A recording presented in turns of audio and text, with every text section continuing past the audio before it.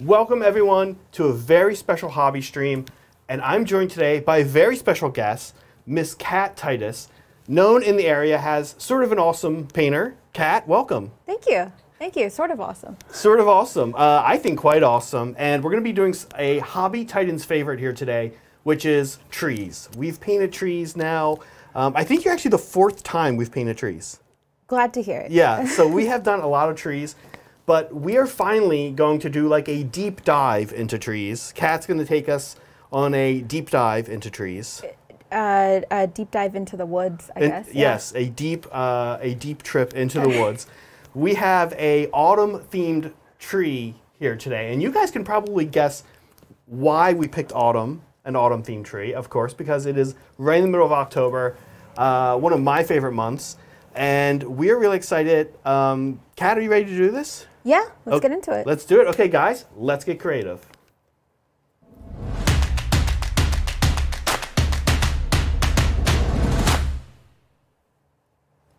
Okay, and here you can see Kat's autumn tree. This is what her and I are going to be recreating. Well, she's going to be recreating.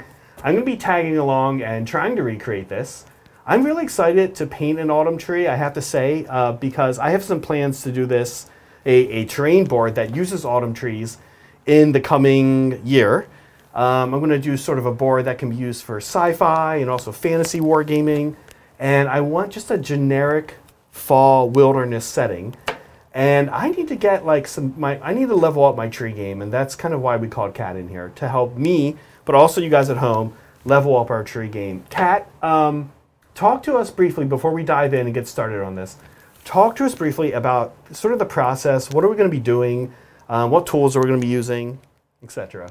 Yeah. So my vision with making these trees was to make them as approachable as possible.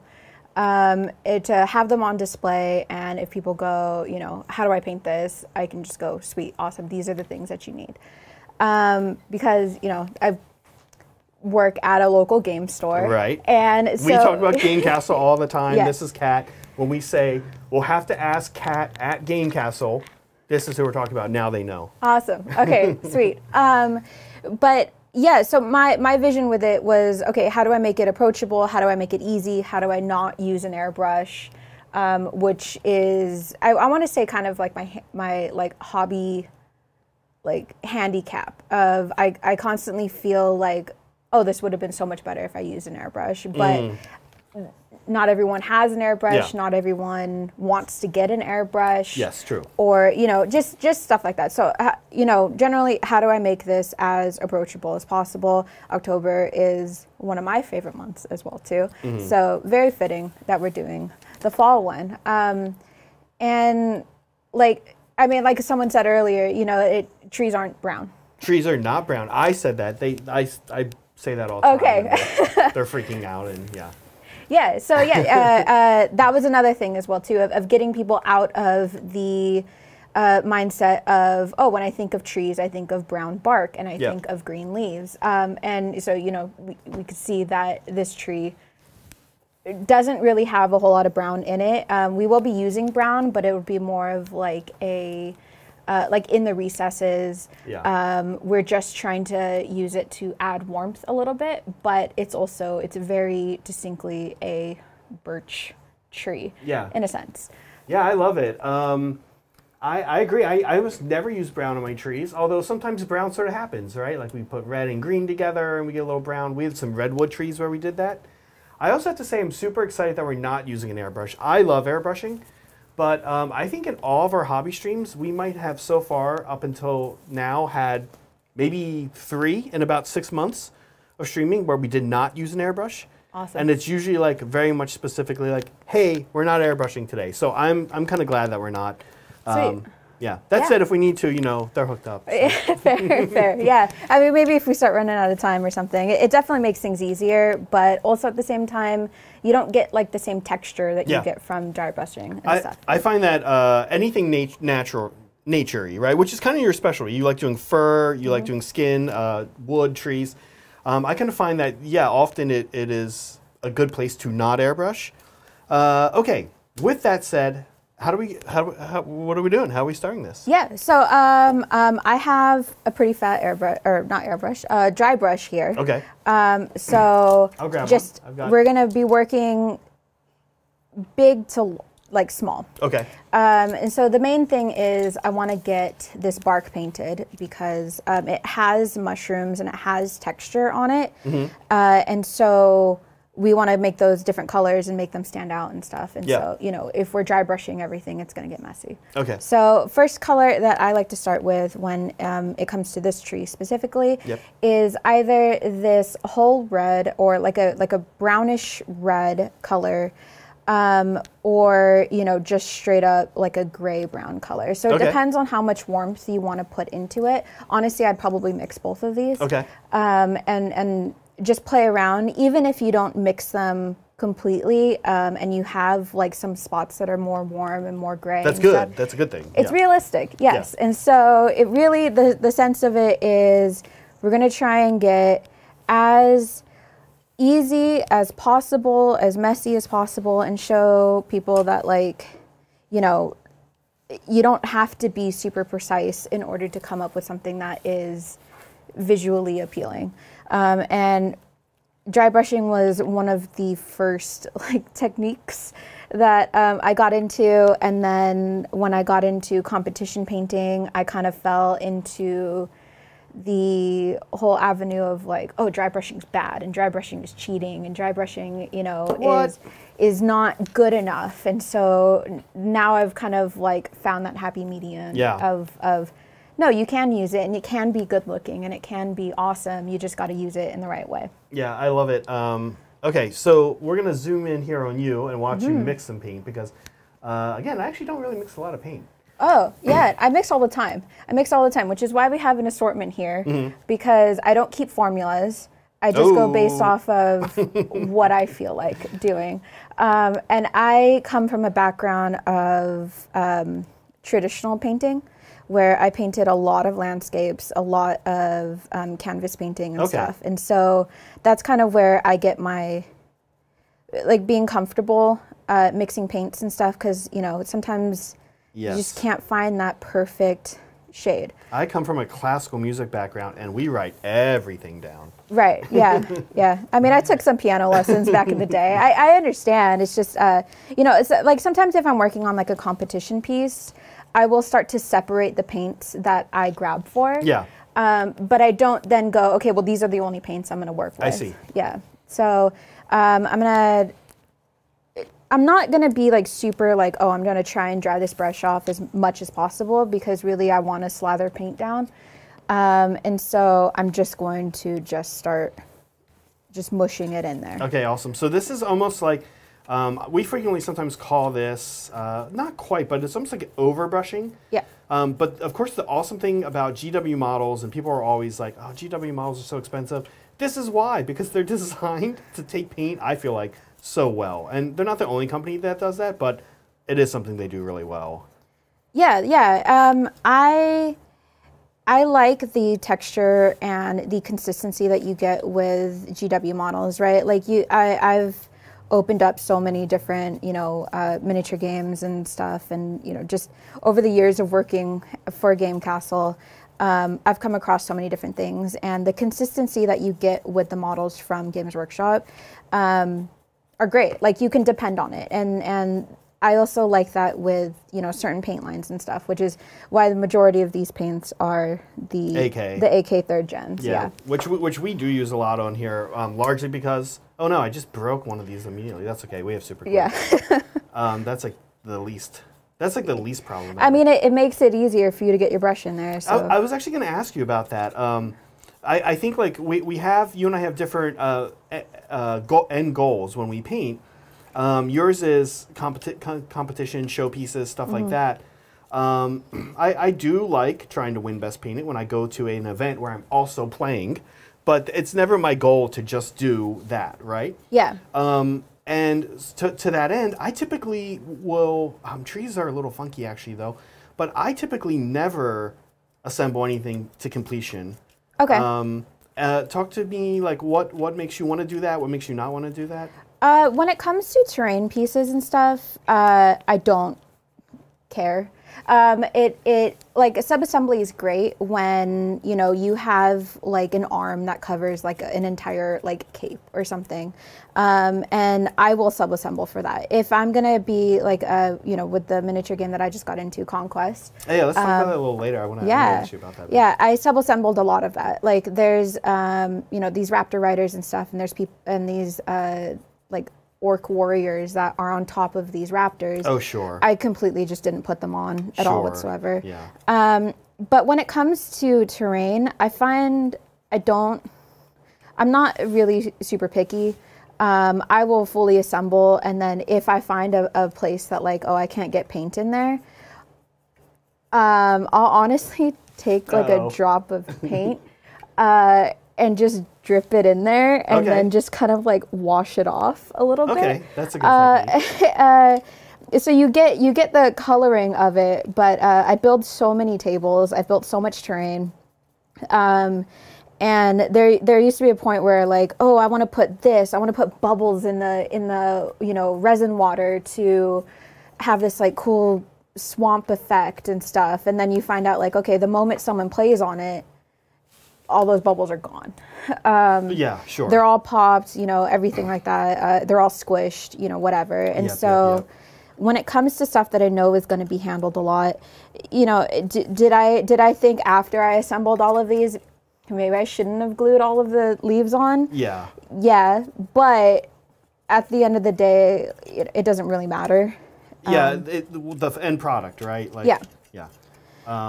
But you're right, and you know, as Cat, it was as super. We have a local gaming club. You guys have heard all of us talk about it. Everybody in Titans is in it.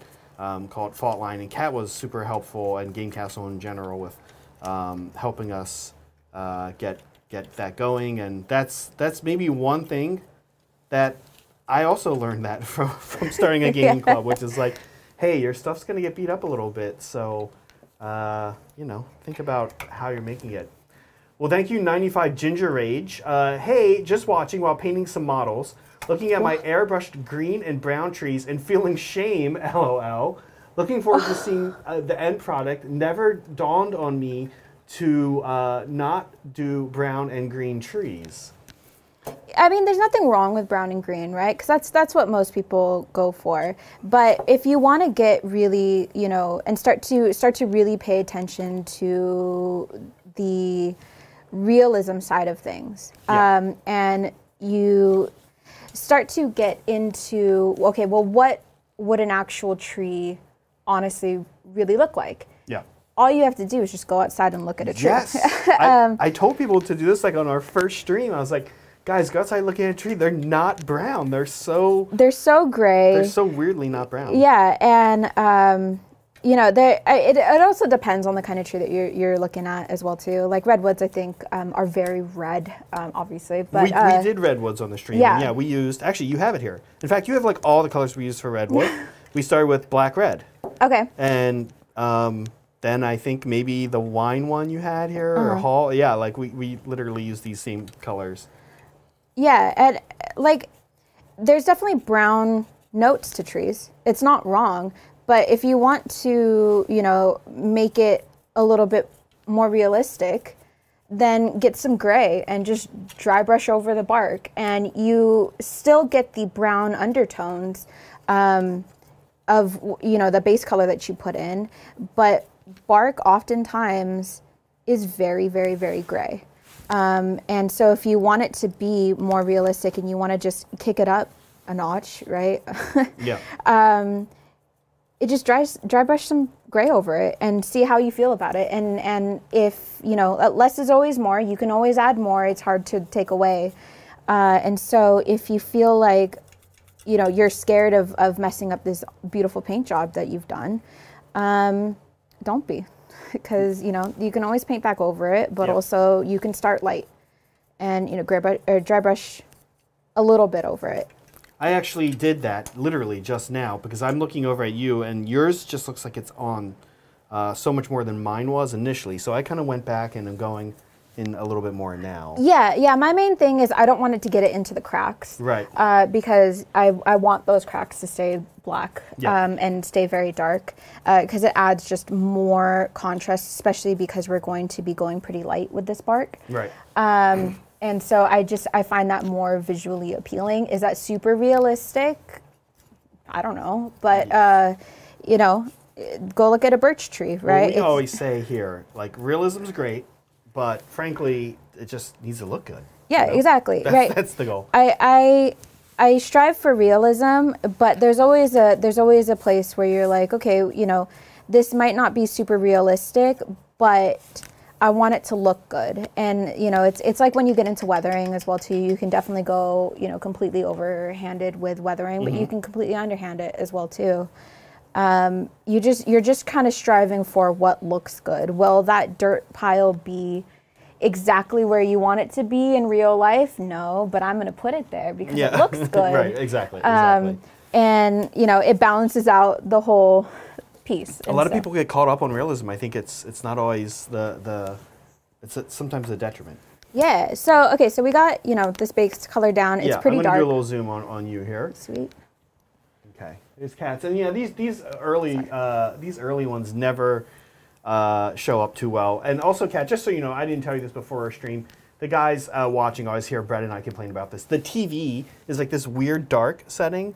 Over where Seth is sitting, probably he's seeing it and it looks not nearly as dark as it does on the TV. So if you're like, oh my God, no one can tell what's going on. Yeah. It's just you and I that can't tell what's going on. Really convenient for a stream setting. Awesome, yeah. Okay, I do want to see how mine, if I'm like on the right track. Oh, well.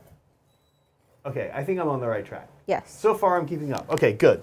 It'd be bad if the first step I was already, you know, behind or not doing it right. But see, that's the fun part about dry brushing is that you know, you can just always do more or cover it up, right? It's super easy. So I've washed off my brush a tiny bit. Now I'm not really picky about my brush being super dry or anything like that.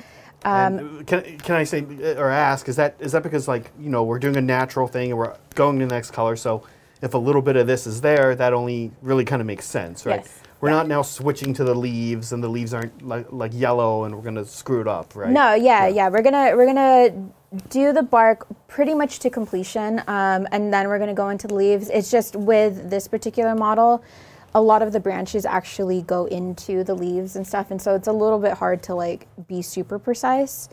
But that's what, you know, the smaller brushes are for later. Yeah. Awesome. Okay, so what color's next? What next? So we're gonna go into this pretty light gray, this sky gray color. Okay. And I'm gonna put it down kind of next to where I put this gray brown because I'm gonna mix the two. So I'm gonna need a little more gray brown probably here. Awesome. Okay, let's do a top on you so we can see. It's kind of actually fun to see people mix paints. I'm gonna add myself a little more gray brown and then this guy, light gray. Interesting. Okay. So majority of my color, because I want to go pretty light right now, is going to be the lighter gray color. Okay. So I'm just going to like touch maybe like the corner of my brush here, and then I'm going to pick up like a big glob of this. And then I'm just going to mush it around. When it comes to mixing paints and stuff, if you are like afraid of doing too much, especially when you're mixing like a pretty dark color with a light color, just do a little bit at a time. We're not trying to like color match anything with this tree. If you were trying to color match, then obviously, you know, you'd have your formulations down. Yeah. But, you know, that's not the goal here. I'm going to dry this one off pretty good. Not as, you know, crazy, but I do want to have this dark brown peek through a bit. Okay. And we can always go back in and, you know, add more if it's too light. And so I'm gonna get as little on the brush as, you know, I possibly can. Gosh, this is fun. I forgot how fun it is to like take a class. The last time I did anything remotely close to taking a class is one of those wine and paint nights. Oh, okay. Okay. You know? Yeah. I mean, a lot of what I do is, you know, I'm trying to convey as much information as possible without just like talking people's face off, because they pop into the store for a reason usually. You know, sometimes people can hang out and, you know, actually sit and hobby with me, but nowadays I don't have a ton of time to do that. Just, you know, workload's been picking up like crazy and stuff, and so I'm kind of in this weird position of, you know, I want to talk to people about painting, but I understand that like if I go too far sometimes, they're just like, that's too much. Exactly, right? Yeah. You can really overwhelm people. And dry brushing is like such a good, that's always what I tell people when they're airbrushing, is I say like airbrush terrain. Like that's a great place to start, because otherwise you really do feel like you have to start talking to people early on about like, you know, well, you should do a couple passes of Zenithal, and they're like, "What's Zenithal?" And you're like, "Well, yeah, it's this. Know, let me tell you. Let me define, you know, Zenith to you." And you know, and it sometimes it can come across as kind of condescending as well too. So, I try to convey as much information as I feel like that person is comfortable with, you know, taking in, without either overwhelming them or, you know, just assuming that they don't know anything. Yeah, exactly. Unless they tell me I don't know anything, then I'm like, cool, well, let's start you know, with the quote unquote basics. Have you ever had anyone go, I don't know anything and I absolutely want to keep knowing nothing? I mean, I'm sure I have. I'm sure I have. Of like, don't tell me that, it's gonna mess everything up. You know, I'm happy with where I am. Just show me where the paints are. Yeah. You know, that's definitely something. But and then they come back in next week and you're like, okay, let's try that again. Yeah. I've had you know, all sorts of experiences. I've had people, you know, like test my knowledge in a way. You know. But then I'm just kind of like, okay, you know, I only know so much. I've only been hobby painting for maybe 2.5 years. Okay. And so I started my journey in the deep end, really just dove in. I learned hobby painting through airbrushing first. Wow, that's interesting. That's actually often what I recommend to people. Yeah. I feel like it gets you out of this, it gets you off the rails, and it gets you off from thinking like, oh, I need to do this and this step and this step and this step first. And you start thinking about things in a very like, you know, quote unquote unconventional way of, instead of like, this is a formula and these are the steps that, you know, I need to follow. It's, okay, well, you know, I'm going to start off where I feel comfortable. I also have often wondered, personally, if by having somebody start as a airbrusher, you know, lots of times people will come back into, like, let's say even wargaming, like back into their like late 20s or 30s, and I sometimes wonder if it helps detach people from, you know, just doing like childhood projects, because none of us airbrush when we're like, you know, like your dad doesn't bring home like oh, look at this little airbrush, look you at know, this craft Iwata. So I sometimes also wonder if it helps people kind of like detach from this, you know, simplistic view of just like picking up a paint, and, you know, because we also didn't, like, you know, whenever you're doing those kinds of crafts as a kid, or even if you tried to paint your miniatures as a child, most of us weren't really like, especially before the internet, weren't really like, I didn't know what, I didn't even think about dry brushing. I think like randomly in a game store one time someone was like, oh, you got to do this. I was like, what? Why would I get the paint off my brush? You know, I was like 10 years old, but sometimes I feel like airbrushing just resets people's minds, like, in a way. Yeah, and dry brushing, when it comes to, like, you know, traditional canvas paints and stuff, is not at all the dry brushing with, you know, or at least the goal of dry brushing with miniature painting of like, oh, you know, you want to focus on the recesses and stuff like that. Dry brushing is, I mean, it's kind of sort of the same, where, you know, you're painting with very little paint, you know, your brush isn't wet, stuff like that. Right. But it's not in a sense of like, oh, you want to pick up like these little details here, at least in the way that I was using it. It was more so of like, you know, I need a really soft effect. And so to know that, you know, this technique that I've been using for so many years can be used in a different way. Yeah. Was really eye-opening to me when I started like going heavy into things. Yeah, this is great. Oh, I missed one of the roots. Oh my gosh. Okay, but let's do this real quick. Let's put yours on the glam cam. All right. I kind of want to see where we're at. And also, I just want to get a good look at it myself to see if mine kind of looks like that. And then if it does, I'm going to put mine on the glam cam as well. And if it doesn't, then I'm not going to put mine on the glam cam. You know, because I'm for obvious reasons. But I think I'm good. Okay, I'm going to put mine on the glam cam.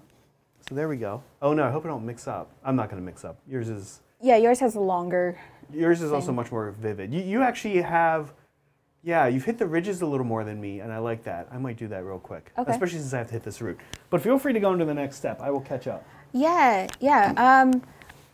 I just I noticed someone mention the exemplar wet palette on Kickstarter. I totally backed it. Oh yeah, it looked really cool. But I'm also a I will buy so many different hobby things just to try it out, and it you know, it helps my job, but it's also like that's kind of my passion as well too. Can I ask, is the exemplar the red grass one that is like, is that the one that is supposed to have the sheet? Is it red grass? They just did a Kickstarter where they have one where it like you don't have to switch the paper out. Right? Oh no, I think that one was their new paper, which like was kind of like, oh, this is like a wet sponge paper, kind of like, you know, this is like a really thick paper. Okay. I want to say the exemplar one was like it has 2 different chambers on it. It has like a vacuum seal that you can you know, put on it and stuff. And it has like the lid, you know, it has like you could prop your phone up here. And those are the pictures that they were taking for the Kickstarter. Okay. It also came in a bunch of different colors. Ooh. And while I like orange, you know, it's not my favorite. It's hard to get a good match. Yeah, yeah. Thank you, Ajax. Lots of veteran players at my friendly local gaming store play with gray or just primed minis. Without starting my own club, is there a good way to encourage painted armies? Well, Ajax, I don't know if I have the best answer for you. I'm going to try to give you some, because to do this, I literally started my own club. So that was how I did it. And listen, I will say, maybe don't shy away from that, to be honest with you, because starting your own club could help. It wasn't that much work, frankly, and you know, it did get people excited. Good way to encourage painted armies. You know, I think also holding events where painting is part of the score or something, or you know, giving prizes for painted. Yeah, and also talk to your friendly local game store, right? Yeah. Like talk to the managers or talk to the staff there and see how they feel about, you know, maybe holding like a painting competition or, you know, like something, right? Where you know, let's host a Armies on Parade event where, you know, people come in and show off their painted miniatures, and then you get prizes based off of like who has the better painted army, and like coming from kind of like, I guess essentially just behind the counter of knowing how stuff like that works. If you talk to your local game store and you let them know like, hey, I want to start a club, how do I go about that? If they're the type of game store that, you know, often runs events or, you know, has any sort of like community outreach or something like that, they probably already have an answer for you.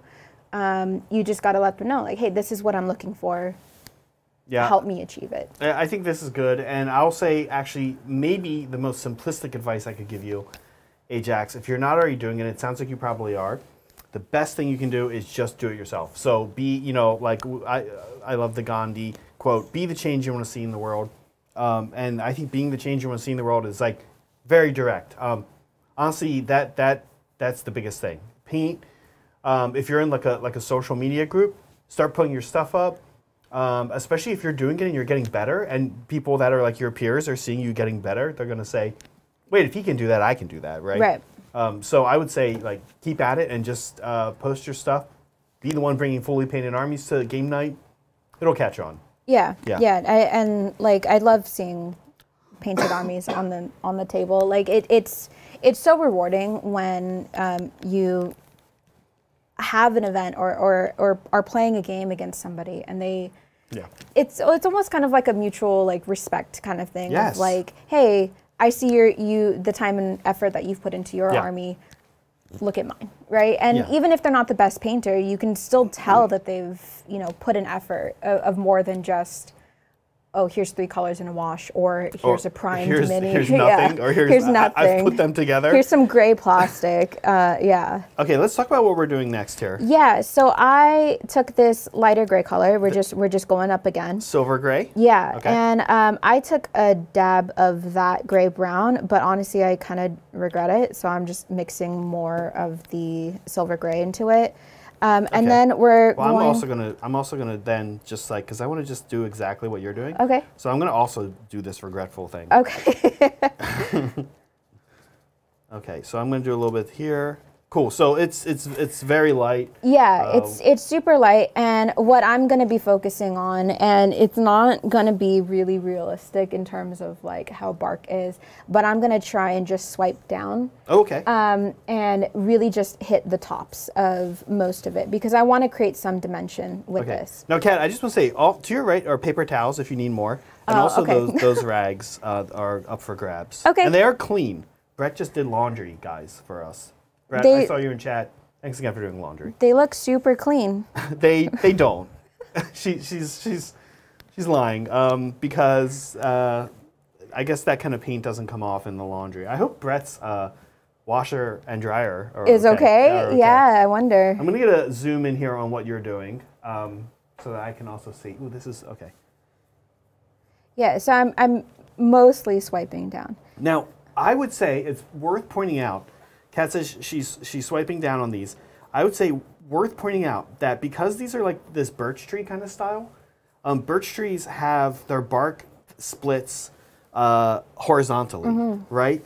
Lots of tree kits that we've worked with in the past, the bark often, like the redwoods guys that we've done in the past that Brett 3D printed, those are really like vertical.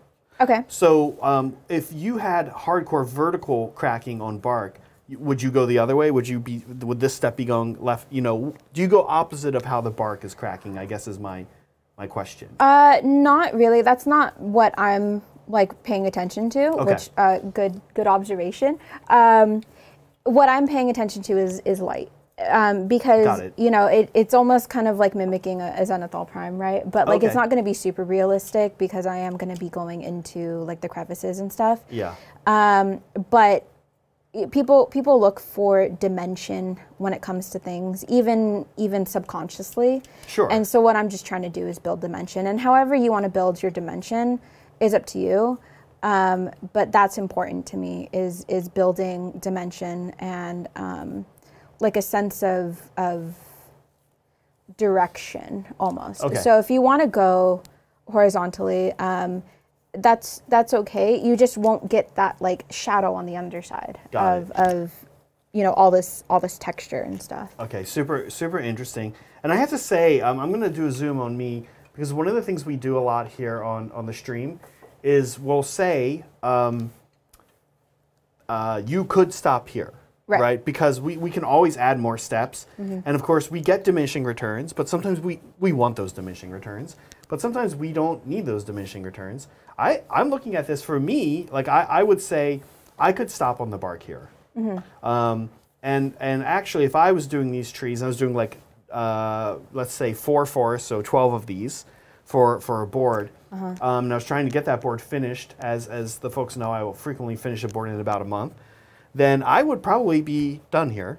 Okay. And I might not even do the mushrooms the fun way you're doing it. So I actually really appreciate that we're doing this because I'm always like in this position where I'm like, cool, the bark's done. I don't want red mushrooms. Cool, moving on, So it's kind of nice to really just be able to sit here and like super focus on something and just go like way further than I normally would. Yeah, you also just, with everything else as well too, make sure you're getting on the inside as well, because you can kind of see it. Ooh, oops. Now she tells me. You can kind of see it. It just depends on how you're looking at it, but it doesn't really matter. There was, when I was painting these trees, I was like, oh, it's just primed.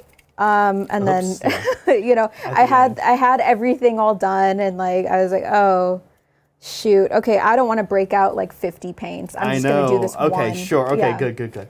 Well, thank you, Panzer Scott. My daughter is building those trees for Army's Own Parade. She wants to create a spooky theme with Night Haunt traveling on a dark road through a forest.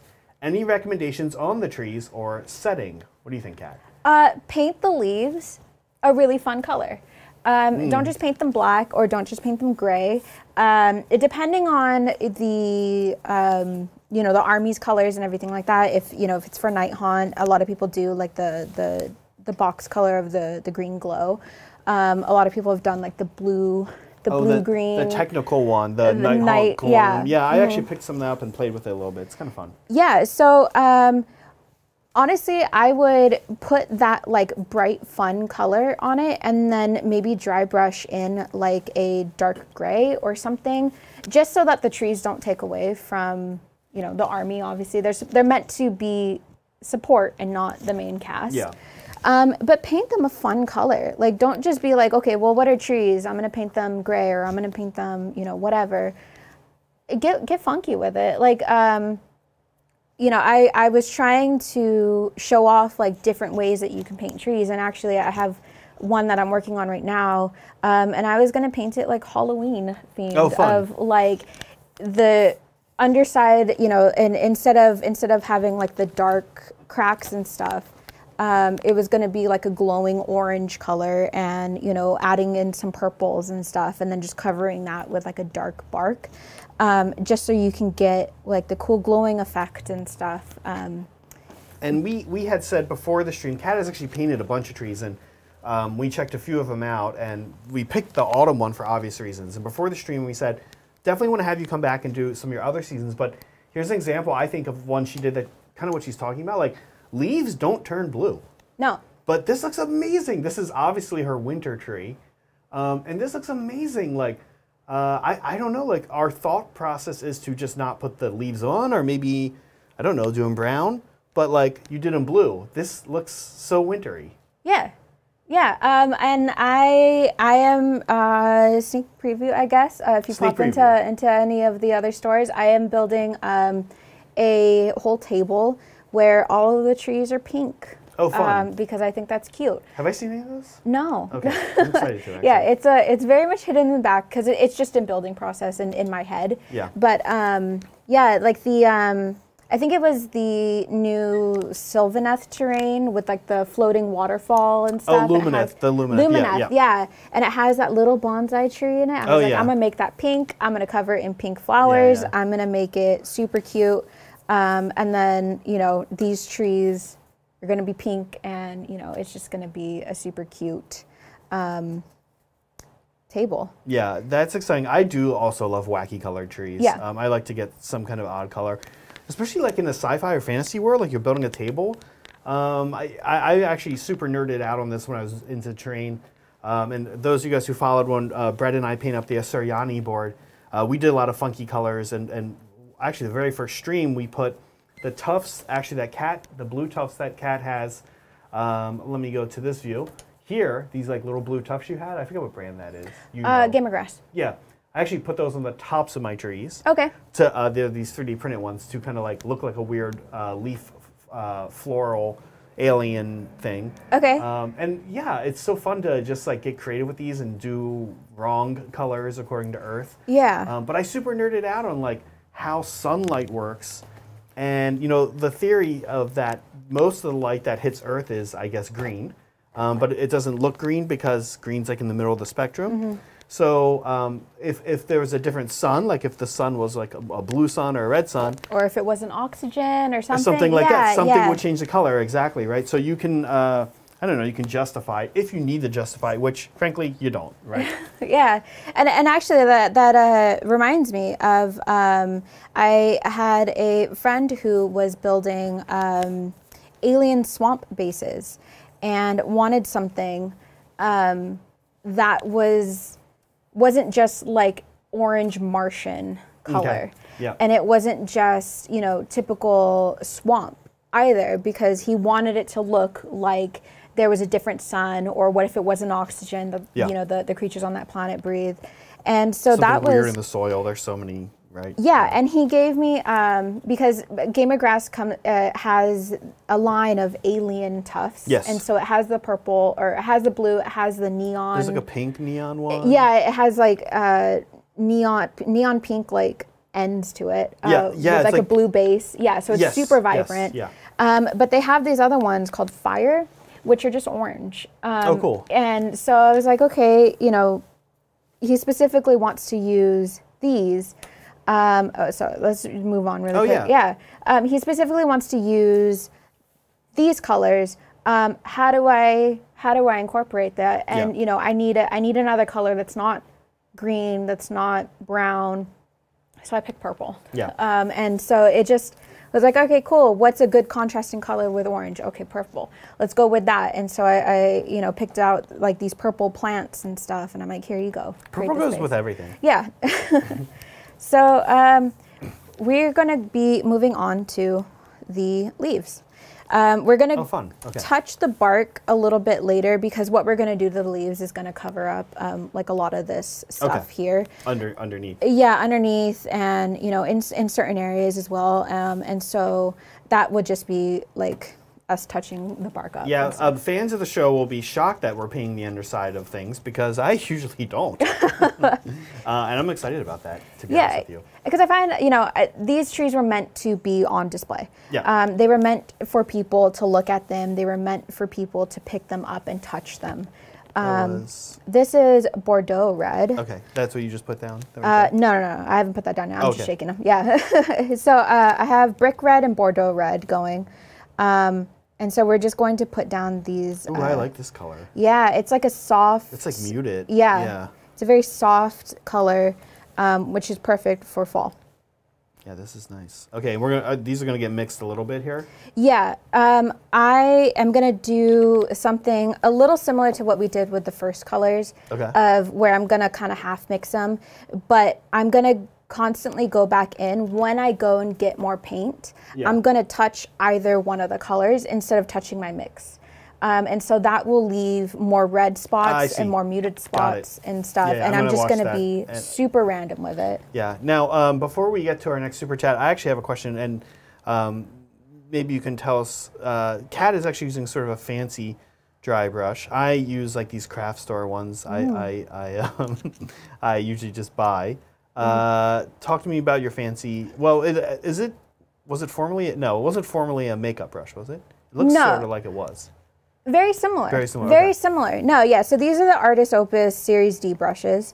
If anyone is familiar with like, you know, higher end paintbrush lines, Artist Opus has done a bunch of Kickstarters. Okay. And so they came out with these, and I think these are fantastic. These are actually the dry brushes, or the types of dry brushes that I prefer to use, are really thick, dense ones. And so makeup brushes often fall under that, but makeup brushes I find are really expensive. Oh, okay.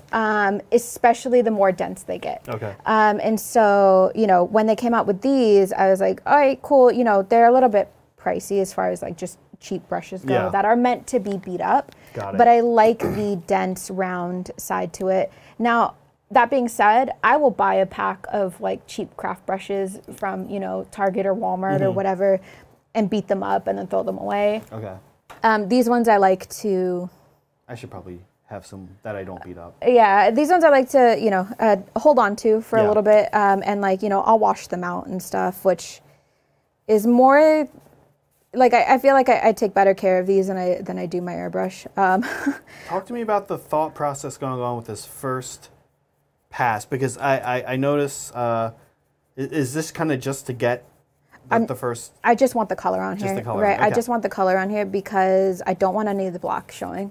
Okay. I'm one of these spazzes that for me, I love to know why we're doing it, right? Oh, like, fair, yeah. So each step, I'm like always wondering, like, what is the purpose of this step? Yeah. Okay, that's good to know. Well, thank you, Matt, as always, Matt Baker. And Matt says, tips on dry brushing non-complementary or non-highlight colors. I'm thinking about doing silver blue over black for panther fur and bright blue against red for macaw feathers on textured capes for Sisters of Silence. Well, you're asking the right person. Cat loves painting both of these things, right? Yes. Fur and feathers. Yeah, yeah. So it'll be. I guess my advice would be to follow the rule of less is more. You can always add more. You really can't take away, especially if you've already done, like... It's called a can of primer, and it's not pretty, right? Yeah. Especially if you've already done, like other painting and stuff, and this is probably, maybe like your last step or something. So when you're dry brushing things that aren't necessarily meant to be like a highlight or something, you're just essentially using the dry brushing technique to kind of merge those colors. And so it's very similar to how makeup is applied, actually, and how different powders and stuff like that are applied. You get to a certain point where this is really opaque, and then you start to fade it out. This is really opaque, and then you fade it into each other. And you can use dry brushing, but it's going to be not like the crazy, we're just mushing stuff on, but it's going to be very precise. Very, very controlled. And so, using like a really small brush would be better. Even if it takes you a little bit longer, you're not trying to like glaze these paints on and stuff. So it is still shorter in the long run. But really you want to use probably 2 brushes, because you don't want those colors mixing on your brush.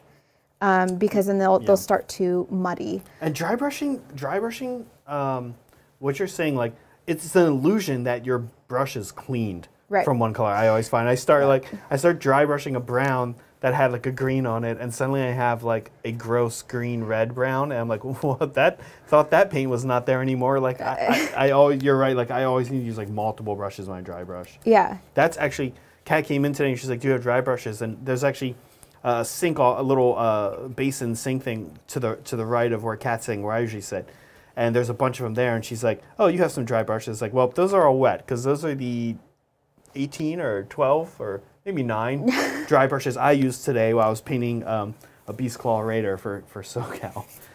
So I just like, that's why I'm nervous to get good ones, because I'm like, when I sit down to paint, I'll use like 6 dry brushes. Yeah, I mean, so you do have to take care of them, right? You do have to wash them out and stuff. And like, I'm being very careful not to overload my brush. Like, you can see a line of me not getting it into the ferrule. There's the shoulder zoom, yeah. So even though I'm using the sides and stuff, there's definitely, like, I'm not trying to get it in there. That is good ferrule protection. And so, there's that. You gotta pay attention, I guess, when you're doing stuff with the nicer dry brushes and whatever. But like, they offer so much in the form of like blending, which you don't really think about when you're thinking about dry brushing. You're thinking about like, oh, how do I pick up this texture? How do I, highlight this? But dry brush blending, when you have a really dense dry brush, is super easy. And I like that, because you can get such little paint, but it turns it almost into like a powder that you're just spreading over then. Nice. And so it's great. Do I think that these are the end all be all of dry brushes? No. You can use whatever dry brushes work for you. And honestly, it's like sometimes I go back and forth of like, oh, this super fat round brush doesn't really fit into these things, and so I'll get a flatter brush. That's totally fine. Now you said powder, and I actually meant to ask you.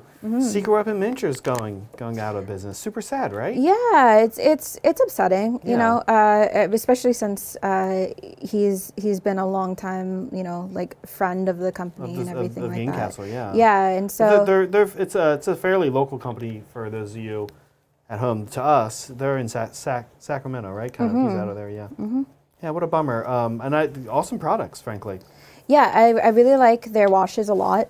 I want to say their baby poop wash is, if you're looking for like dystopian grunge, probably the best thing you can get. It's great on like you know, like the Fallout Wasteland miniature warfare stuff. Maybe nurgle yeah, anything like, you know, oh, I need like a greenish, yellowish brown wash. It's their baby poop wash. And so, yeah, and I really like their pigments and stuff. I got really into kind of underpainting with pigments for a while. Okay. And they were probably one of the few that made like a larger range of colored pigments that weren't just like, here's Africa dust. Sure. Yeah. So. Yeah, they have a big range. Yeah, it's sad, but you know, it's the times we live in, right? Yeah, and you know, there's also been a lot of cool new stuff coming out. So there's, you know, a cycle, I guess. Thank you. Oh, there's one more down here. So okay, thank you, Stephen. Evening Titans. So I was wanting to make a crystal cavern board. How do I go about making large crystals? Should I shave down acrylic dowel rods? Well, my first recommendation, Stephen, is honestly going to be a pretty big cheat. I think you know what I'm going to say, which is, frankly, I would probably try to find some that are 3D printable, and you could. This is something that is, I think, probably fairly easy for a lot of people to design crystals. So a lot of people who have just been wanting to do a little design work, you can go on Etsy, you can find them, or Thingiverse, any place where people have 3D printed stuff. I would not be surprised, since I know he's in chat, that if Brett has already potentially given you some places you could find those. So if you have the ability to 3D print, which you kind of do, because there are sites like Thingiverse, and Brett knows the other one, I always forget it.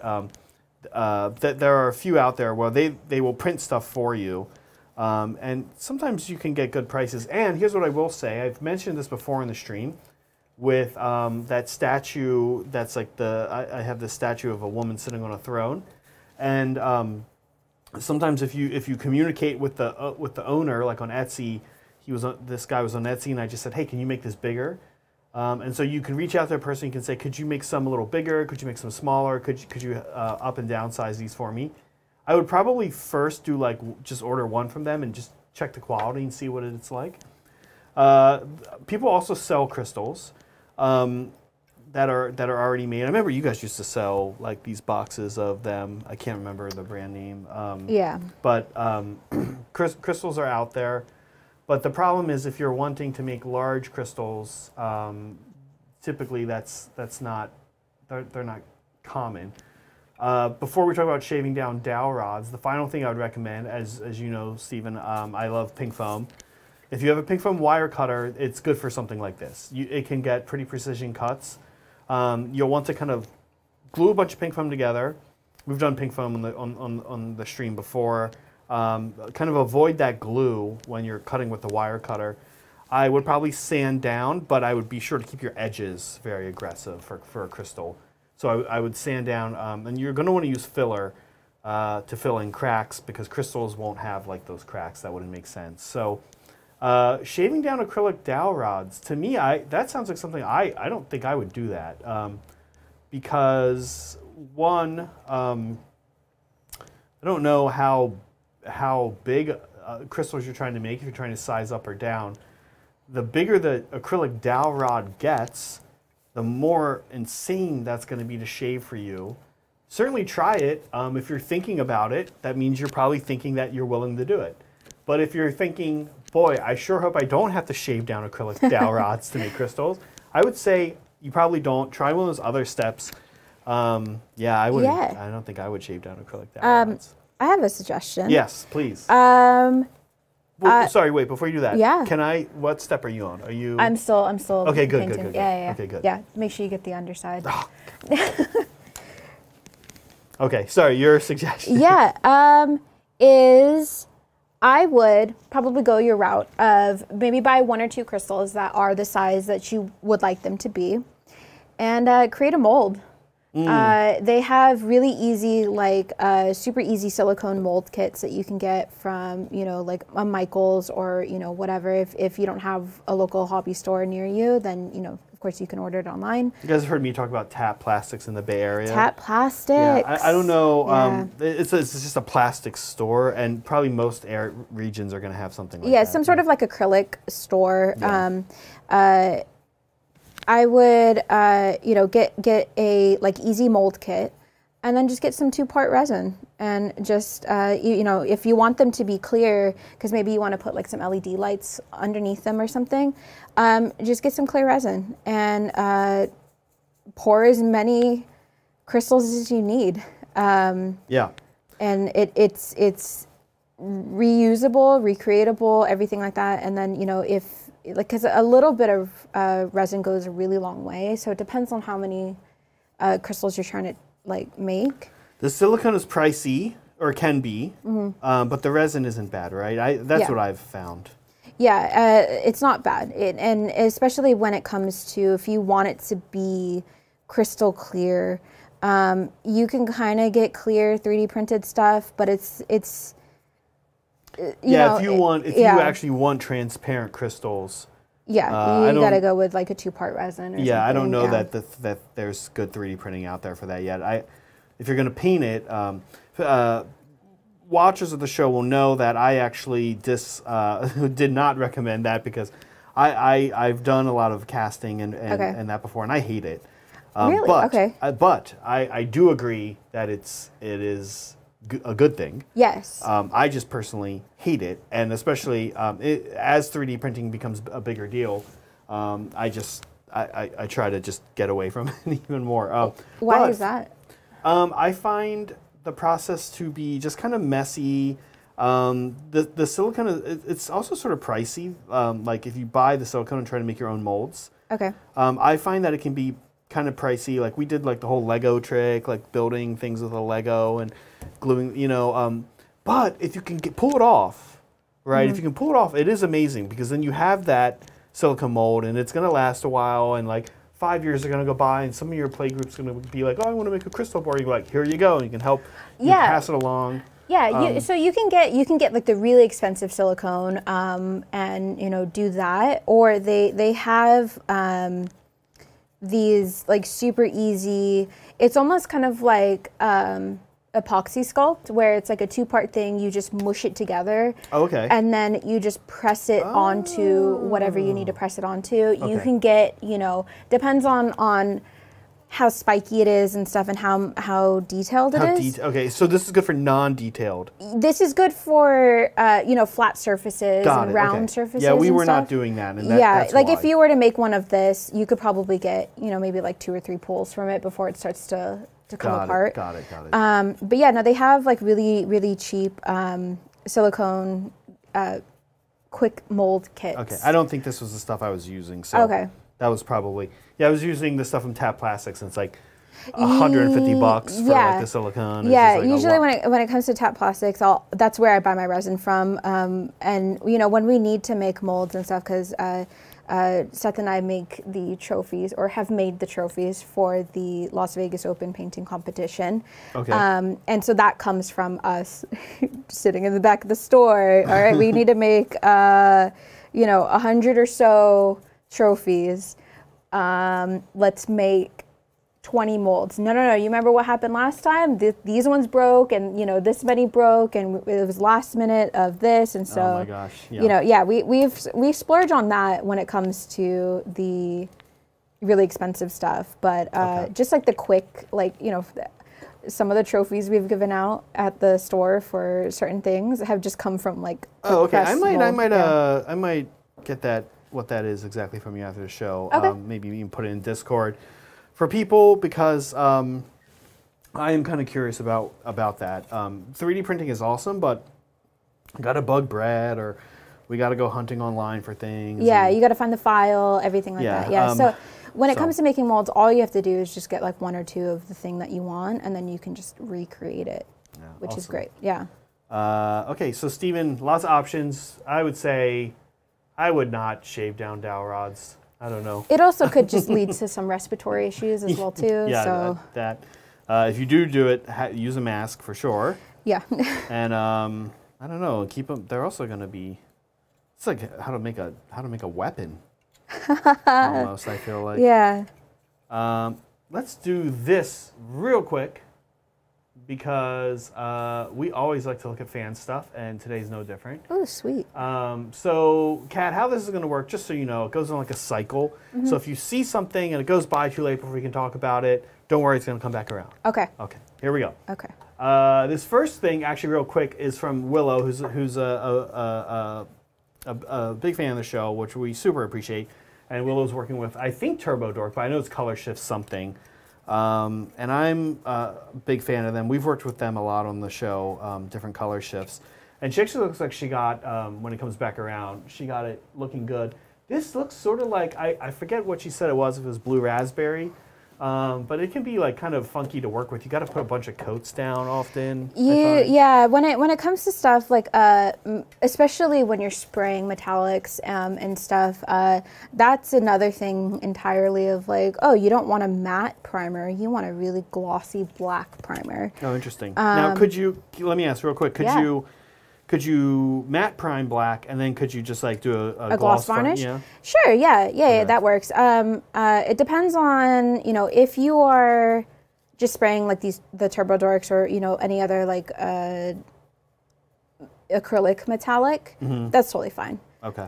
When it comes to like lacquer paints though, you want to have a lacquer black, glossy black primer, base black, something like that. Okay. Because that will get you that almost like mirror shine. Okay. And that's what you're looking for when you're spraying like lacquers and stuff. And that gets into like, candying something. Yeah. And that's a whole entire process. But yeah, when it comes to metallics, actually try putting them on a glossy black surface rather than, just a matte black surface and see if you like it better.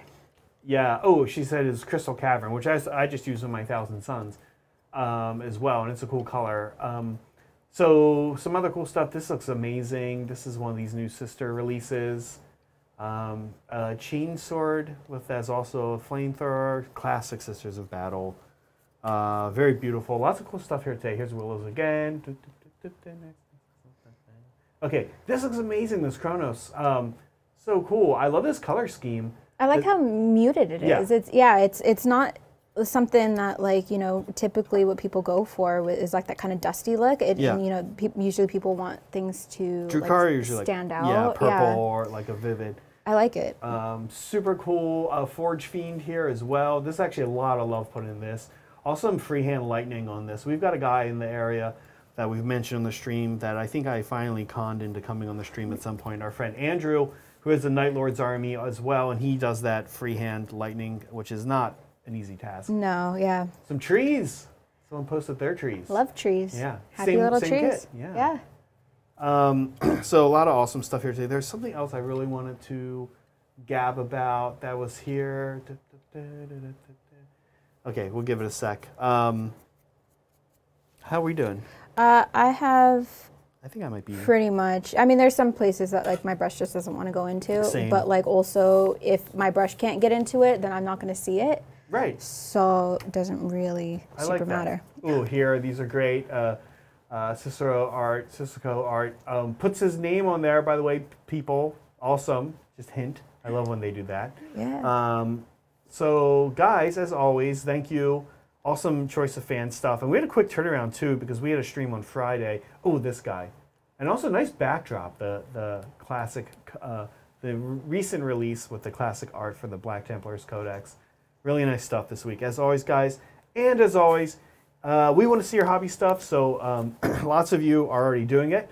But if you're in the chat today and you are not doing it, and you've got something you want to show us, please show us. Here are the instructions. When we say put in the channel that makes sense, we mean, if it's terrain, put in the terrain channel. There is a new Discord. There's a new channel in the server, in the Titan server, called Hobby Titans Talk. And kind of the purpose of that server is if you have a follow-up question about something Brett or I did or Kat did or any of us have done, and you want to ask, we try to stay on top of that. That's a good channel for that. But if you guys post something in that you know, we're happy to put it up as well. So thank you so much, fans, as always. Awesome stuff. Quick turnaround too. Less than a week, but lots of good stuff. That's awesome. That's awesome. Where are we at? Orange now, Ooh. which is going to be our predominant color. Even though, you know, if we go back to the first tree, it might not look super orange, but this red color that we painted is the under for the orange, and then we'll go back and forth a couple times between just blending in different fall colors. But right now, with just the red, the look is, I'm going to put mine here on camera. Actually, let's put Cat's. Right now, the look with just the red, obviously you'd want to do more, but it almost has like a spring, like blossoming kind of vibe to it. Or maybe like a red maple or something. Yeah, I'd go for like a maple. But it doesn't feel like fall. Like you could see that if you kept adding some more reds to this, it would look cool. You could get a cool look. But I would be like, oh, that is just like the world. The world is like makes red leaves. It doesn't have like that aging coloring that you see when you put it next to the finished one. Yeah. This is fall. This is like, oh, there's just like a red tree, right? Yep.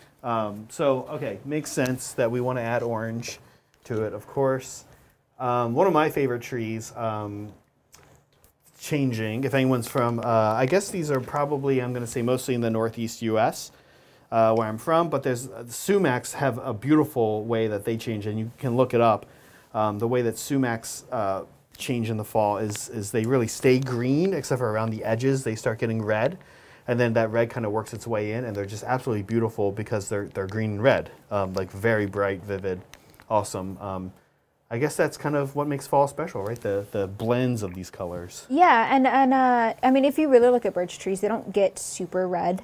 Okay. They get more of like an orange brownish color. They go from green to kind of like a sickly green to orange to, you know. Yeah. I don't have any more leaves. Right. So you know. We're kind of playing with the whole realism thing a little bit, but which is fun. It looks good to our eyes. Yeah. So talk to me about what we've got here. Yeah. So I have mixed the true red color that we had. Brick red. The brick red color with just pure orange, and I did just a dab of it because I'm trying to just a dab of the red. Yeah, I'm trying to very subtly bring my blends in of, okay, I'm not trying to just slap orange on top of it. Yeah. And then I am going to, for the most part, cover all the leaves that we just painted. Okay. But it'll give that similar effect of what we did with the bark of like, you know, you can still see that brown underneath it. We might go back in and, you know, actually go in with some pure white a little bit just to brighten it up. Okay. But it kind of depends on how we feel. So. Yeah, I like it. Yeah, so it just, again, just same, I'm just going to go over, you know, everything for the most part. I mean, I might skip some places, but that's not really like an on-purpose thing, but it's more of like a happy little accident of, does this look good? Sure, let's keep it that way. And trees, rocks, all perfect for that kind of thing. Exactly. Okay, super fun. Thank you, SP. Hey, Zach, I'm a new painter. Wondering what's your method for picking paints from base to layer to highlight and wash? And we can also ask Kat, because she's going to have some great thoughts on this. How do you pick a color scheme? Any advice on making your own washes? Thanks. Okay, lots going on here, lots to unpack. Let's start with wondering what's your method for picking paints. But I guess actually maybe the better first question is, how do you pick a color scheme? I think for me, and certainly I want to hear what Kat says about this after I spy, see what she's doing. Okay. Certainly for me, I think, wait, sorry, real quick. I'm going to ask SP. I'm going to get to you in a second. Okay. And we want to give you a good answer. This is going all over? Yes. Okay. Yeah. Okay, awesome. Okay, so sorry. I'm like interrupting myself. It's going all over, but we're going to do one after that's like a little more orange? Yes, we're gonna mix in some yellows and some golden yellows and stuff, and then probably go back in with the red just to bring it back. Got it. Okay, because I was seeing what the end product was, and I was like, uh-oh. It's a lot of push but and now pull. That makes sense. Yeah. That makes total sense. Picking color scheme. So this is a great question. I always pick color schemes, like let's say for an army, but we can also talk terrain. I frankly, if I'm painting an army, I usually have some kind of thing that I'm trying to accomplish, or I just have a color that I love and I just want to see it all over an army. And so frankly, armies like Space Marines and Asuryani, Drukhari and Tau are great, and Tyranids are great for this. Armies that are like, I have armor, paint my armor a color, right? And that's why I've got my Tau and that kind of greenish color, Cerebite green color, and then my Asuryani were a blend of, I've really made coral. I've always loved like coral as a color. And then typically I'm looking at sort of the army, and again, we can talk outside of an army, but I'm looking at the army and I'm just saying to myself, where will there be opportunities for different colors? So for the Asuryani, they're kind of anywhere, and I ended up just putting like stripes on my guys, and the helmets are sometimes different colors, so I did like ivory. I'm always also kind of thinking about warm versus cool, and typically I like my armies to be hovering around one or the other, maybe with something pulled in. So mostly reds, but maybe a little bit of like a blue or purple. Picking color schemes is something I love to do for terrain boards, for armies, if I do something like Aeronautica. One of the points of advice I would give you, SP, before we get Cat's thoughts on these, is I would say something like Aeronautica or like a kill team is great for experimenting. Like maybe even just like something, because you don't want to just pick up a box of like a unit and be like, all right, I'm going to experiment on this unit. I'm going to experiment on this $110 Tau Riptide. Right. And like, cool. What am I going to do with him? Or I don't like it, or I don't want to have a Tau army, right? Hopefully you wouldn't do that, but something that can be, even if you don't love it, you can use it. Like that's what I do. Like my Imperial Navy Aeronautica army. Actually, I got my paint recommendation from you on that. You might not remember, but it was I forget what the MiG, and it was like it's the white that is like I'll show them to you and you'll remember. Anyway, okay. It was a specific white paint that kind of behaves a specific way. And I ended up liking it a lot, but I wouldn't do any full army in it for sure.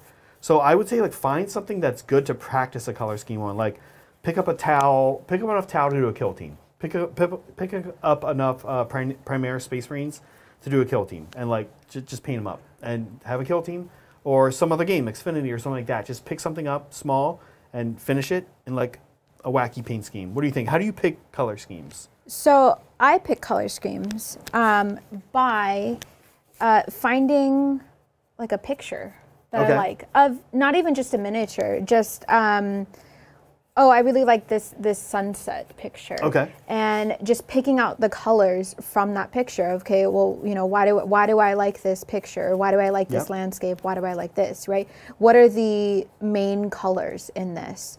And oftentimes, actually, I would suggest, if you have like an Instagram or something, following a bunch of digital artists, because oftentimes they will have really crazy color schemes, and if they're really cool, they'll also have like little side splotches of like, here's my color scheme, right? And then you just go from there. Even just Googling color scheme, blue color scheme, purple color scheme, fall color scheme, will give you some really cool results of like, oh, this is, I didn't think that when I look at this picture, I didn't see the blue sky, but that's actually probably why I really like this picture. I see. Because it's so blue and these yellows pop off of it like so well. And so that's how I pick colors. There's a thing saved in my bookmarks on my browser at home under Warhammer 40K, and it's, of all things, a BuzzFeed article that's like 27 places that'll give you serious wanderlust, and it's like all these amazing places in nature that people just took the best shots. Like one of them is like these these like kind of levels of salt flats in Turkey, where it's like these mixtures of like salt pools with crystal clear water because it's from salt and it's like very turquoise and white. I also love looking at just cool, like Kat's saying, but also like art from like different time periods.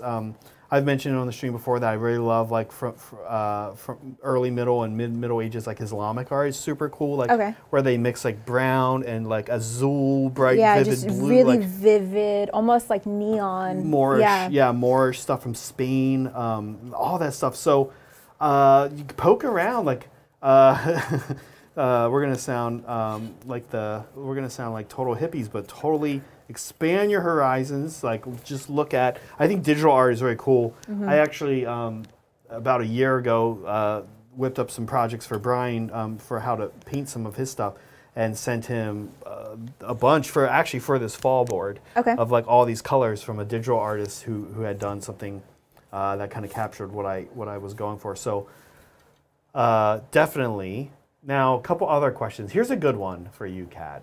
From base to layer to highlight and wash, how do you pick your paints? Like specific, like formulations and brands. Yeah, like and stuff? what's your overall thought process? And yeah, like how much do you stick with one brand? Do you like to go up and down and stay in the same brand, or will you mix brands? Oh, I will 100% mix brands. Because I am in the very privileged position of being able to go to conventions and shows and stuff. Also just being able to go to the shelf and be like, and just like, I want to look at things, right? And we sell a lot of art books in the store as well too, and so just being able to just flip open, a book by, like God, his name is escaping me, but something like that of like, this is blowing my mind right now. Let me see, what was used, right? And so I think.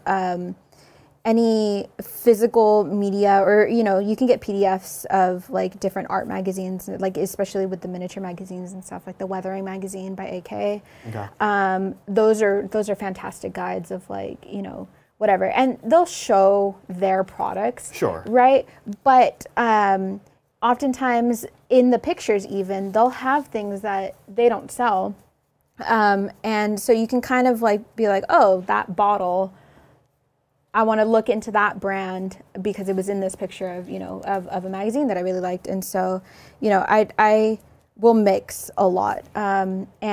Like my favorite white paint this is a good topic. Actually by Monument Hobbies. Their titanium white paint is probably the best white paint that I have ever used. It's very thin, but...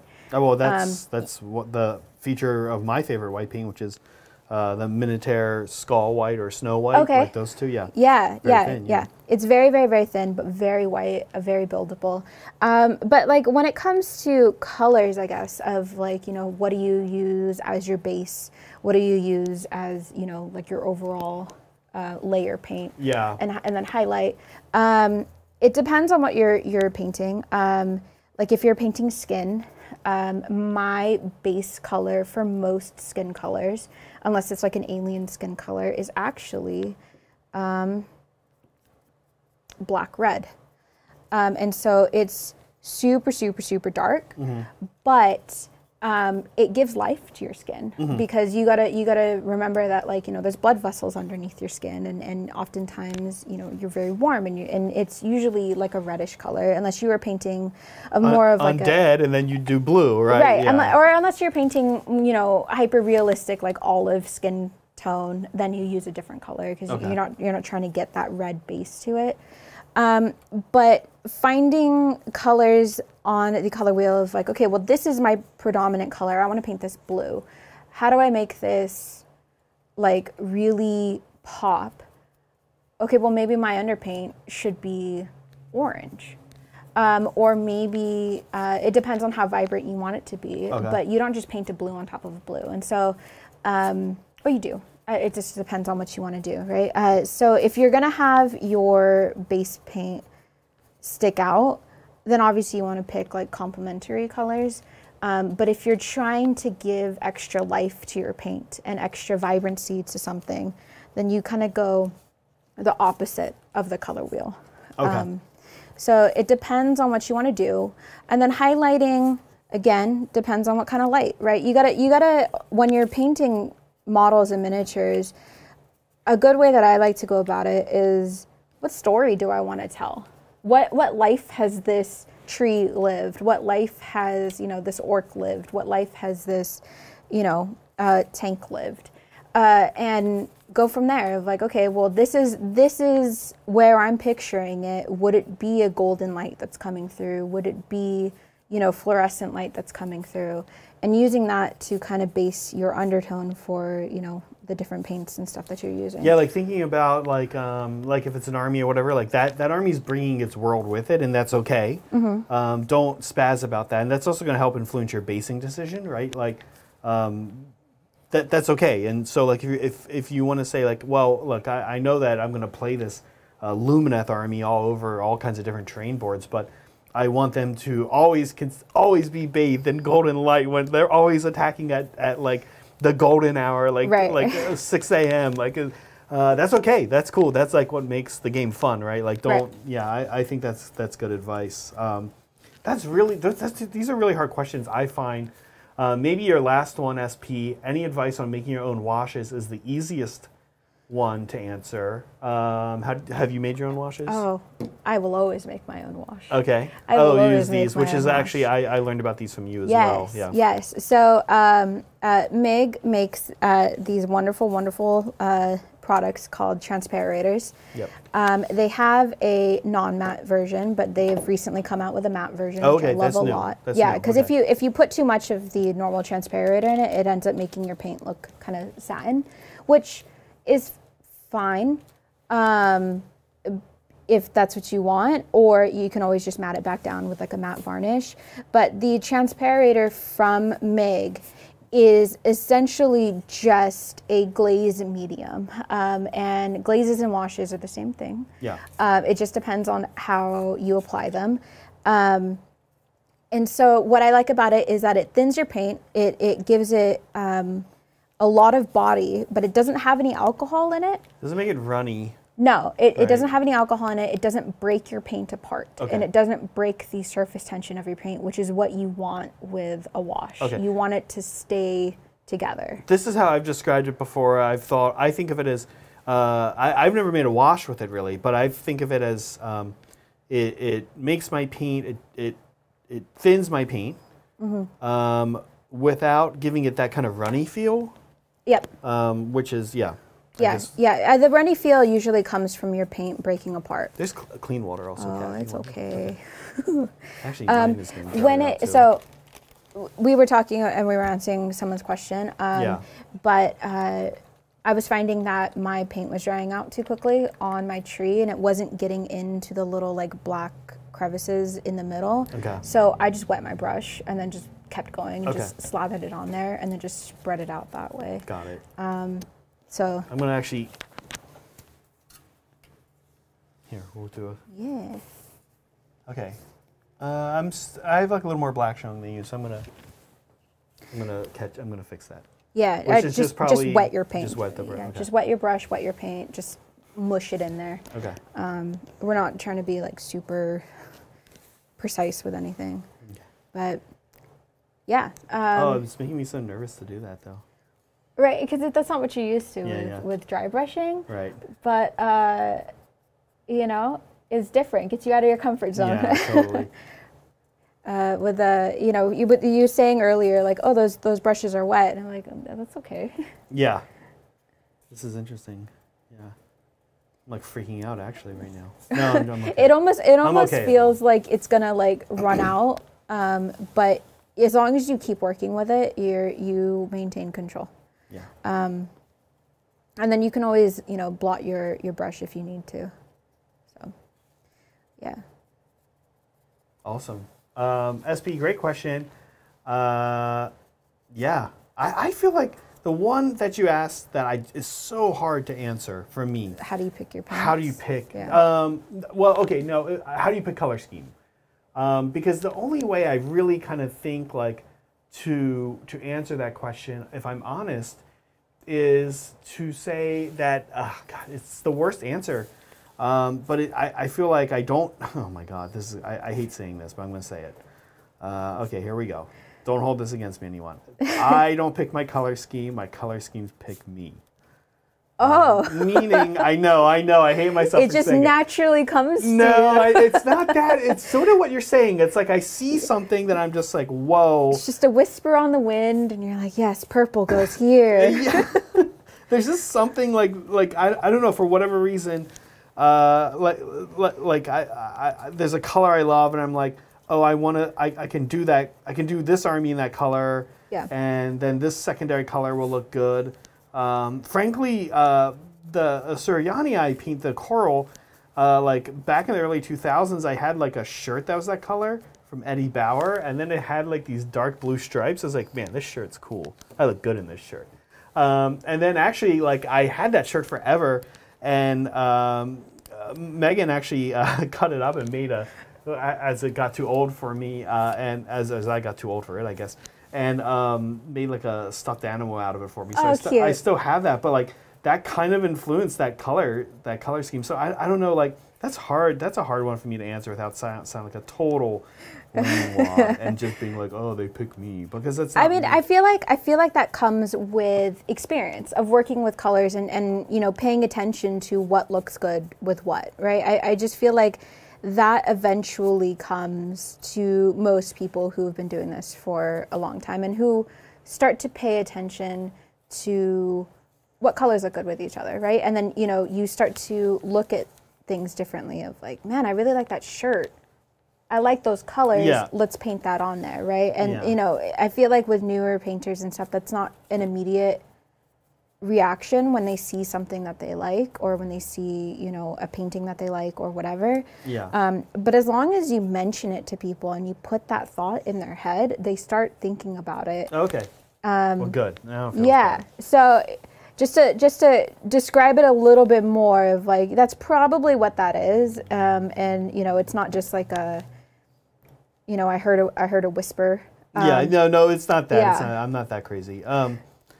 Now, I will say, one thing I've noticed, Kat, as we're working here on the underside of the tree, and this is kind of interesting, I feel like the under part of the tree takes paint a little differently than the top part of the tree. Oh, definitely. And I will definitely go as far as to say I feel like it's a little bit worse at it. Yes. I am wetting my brush a lot more. And just basically dripping the paint in there. Okay. Because for the most part, people aren't really going to be like, oh, you didn't do this. It's the underside of a tree. It's terrain. It's, you know, not a big deal. Yeah. But what I don't want is like obvious like black splotches. Okay. Because if you think about it, light filters through leaves really well. Yeah. And so you want it to be light in a sense, but I mean it's still like darker. Like if you really want to think about it, the top layer underneath would be a lot lighter than the bottom layer underneath, just because, you know, not a whole lot of light has been able to penetrate through. Right. Okay, that makes. But you know, it's terrain. I'm just shoving paint in there and watering it down and getting it in there, almost treating it kind of like a watercolor. Yeah. Okay. And like we'll go back in and touch up the branches and stuff. Okay, it's good. Not, I was going to ask. Yeah, it's not anything crazy. Like, are your branches now orange almost? Oh yeah. Okay, good. Yeah. So it's not anything crazy. And you know, even if you miss some touch up, it's like, oh, it's, you know, it's just light reflection. Yeah, exactly. There's like ones you don't want to miss, and there's ones that are cool to miss, right? Yeah. And the terrain always has more that you can miss than that you can't. Often models are the other way around, I find. Right. Kat, talk to me about Conquest. What do you like about it? I asked because actually somebody brought this up last night on Tabletop Titans. Okay. That they were getting into it. So what's the deal? Talk to me about it. And this is not an ad, by the way. Totally an ad. You know, I am here for the man. No, Conquest. It really caught my eye a couple years ago at Adepticon. I want to say anytime they go to a convention, always, and they're there, always go and talk to them. They're so passionate about their game, and their displays are beautiful. So a couple years ago at Adepticon, they were still very new. They had 2 armies out, which were the 100 Kingdoms and the Spires. And the 100 Kingdoms are the humans of the universe. And the Spires are an alien race from a different planet. But essentially in the lore of Conquest, they would embody like your typical elves in a fantasy setting. Yeah, so I got to chat with them, you know, just as a company rep for Game Castle, and I was like, you know, sell me on your game. Why do we want this? And so I talked to them, and it seemed very, very, very early. And so we're like, okay, cool. We'll see where this goes. And our big thing with Game Castle is we run a ton of events, and so if your game doesn't have, you know, organized play, it's a little bit harder for us to like really get into it. And they didn't have it at that point. They do now, and it's called, I think their Path to Conquest is their like kind of slow grow league thing.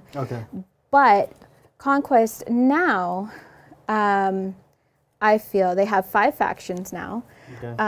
They have a ton of lore, which I took a major deep dive into, and I find it fascinating. And honestly, just I don't play 40K. I don't play Age of Sigmar. I used to play Malifaux, but that kind of fell off for me with the new edition.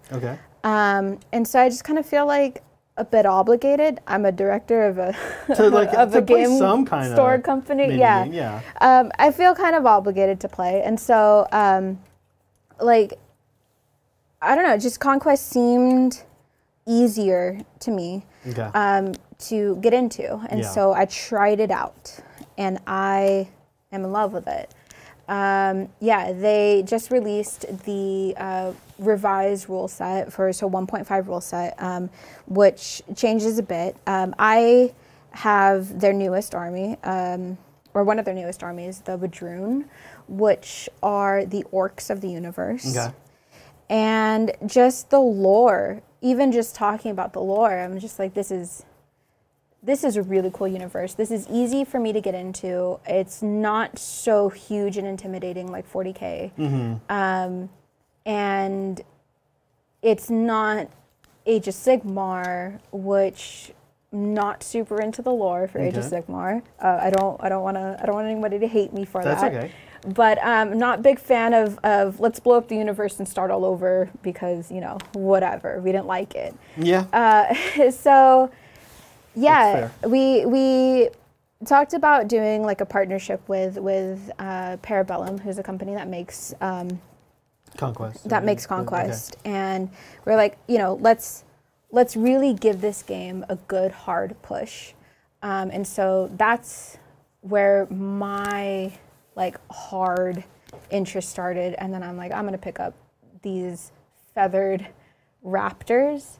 Which I was like, cool. I had really no major, the apex predator too.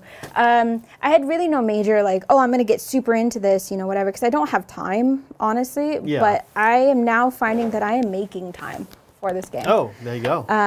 It's just a little bit about the rules. It has alternating activations, which I like a lot. I played one game of 40K and I sat there for the majority of the time.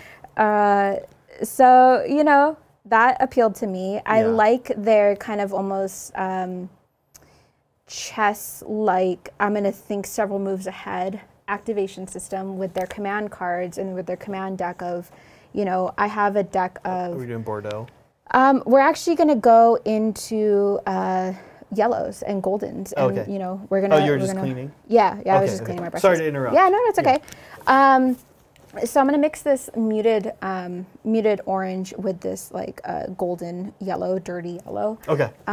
Let's put this in the glam cam. Yeah. Before we add yellow. I think the orange is kind of interesting as we look at this here. Earlier I was saying when just the red was on that I didn't think we were at a place where we could call it fall. I actually think the orange like if you stopped here, I mean, you don't want to stop here, but especially because you see it right next to the one she didn't stop at. But I think if you stopped here, like if you were, you know, cranking out a bunch of terrain for your pals and your gaming group, you could stop here and have an awesome autumn tree, frankly, I think. But of course, you know, seeing it next to the one where she didn't do that, that's kind of hard to say, right?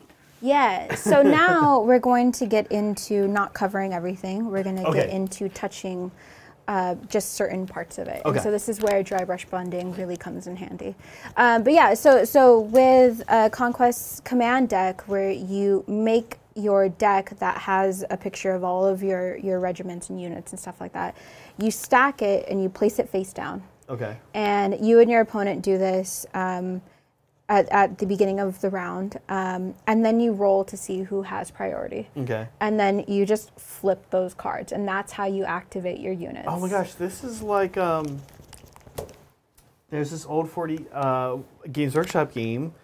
If Megan's in chat, it's called Battle Masters, and it did that, and it was like so. Hero Quest got a lot of people into 40K and into just all this stuff, right? Like miniature wargaming, and that was like back in the early 90s. But they also released this one called Battle Masters, which like nobody knows about. And it has a similar kind of like, you never know who's gonna get activated, but that's it's so fun. Yeah, like, yeah, and you get certain things like draw events with your warlords, where if you draw them from the command stack, you can then choose to activate their draw event, which depending on what it is, gives you certain things. Like the Turn the Tide draw event is usually the base draw event that you would get on your warlord, which is like, okay, you draw your next command card and they activate. Okay. And so it lets you kind of skip that a little bit. Yeah, I mean, like there's other things too, like with First Blood, which is their skirmish version of the game. Okay, I couldn't remember what it was called. Yes. Yeah, so you know, you have different things of like instead of your units being on like army movement trays, they're just individual ones. Yeah. Which I honestly, I'm not into movement trays myself, but that, you know, not a deal breaker for me. Yeah, and then just the game overall, they have overlapping rules, and then, you know, there's different things with First Blood.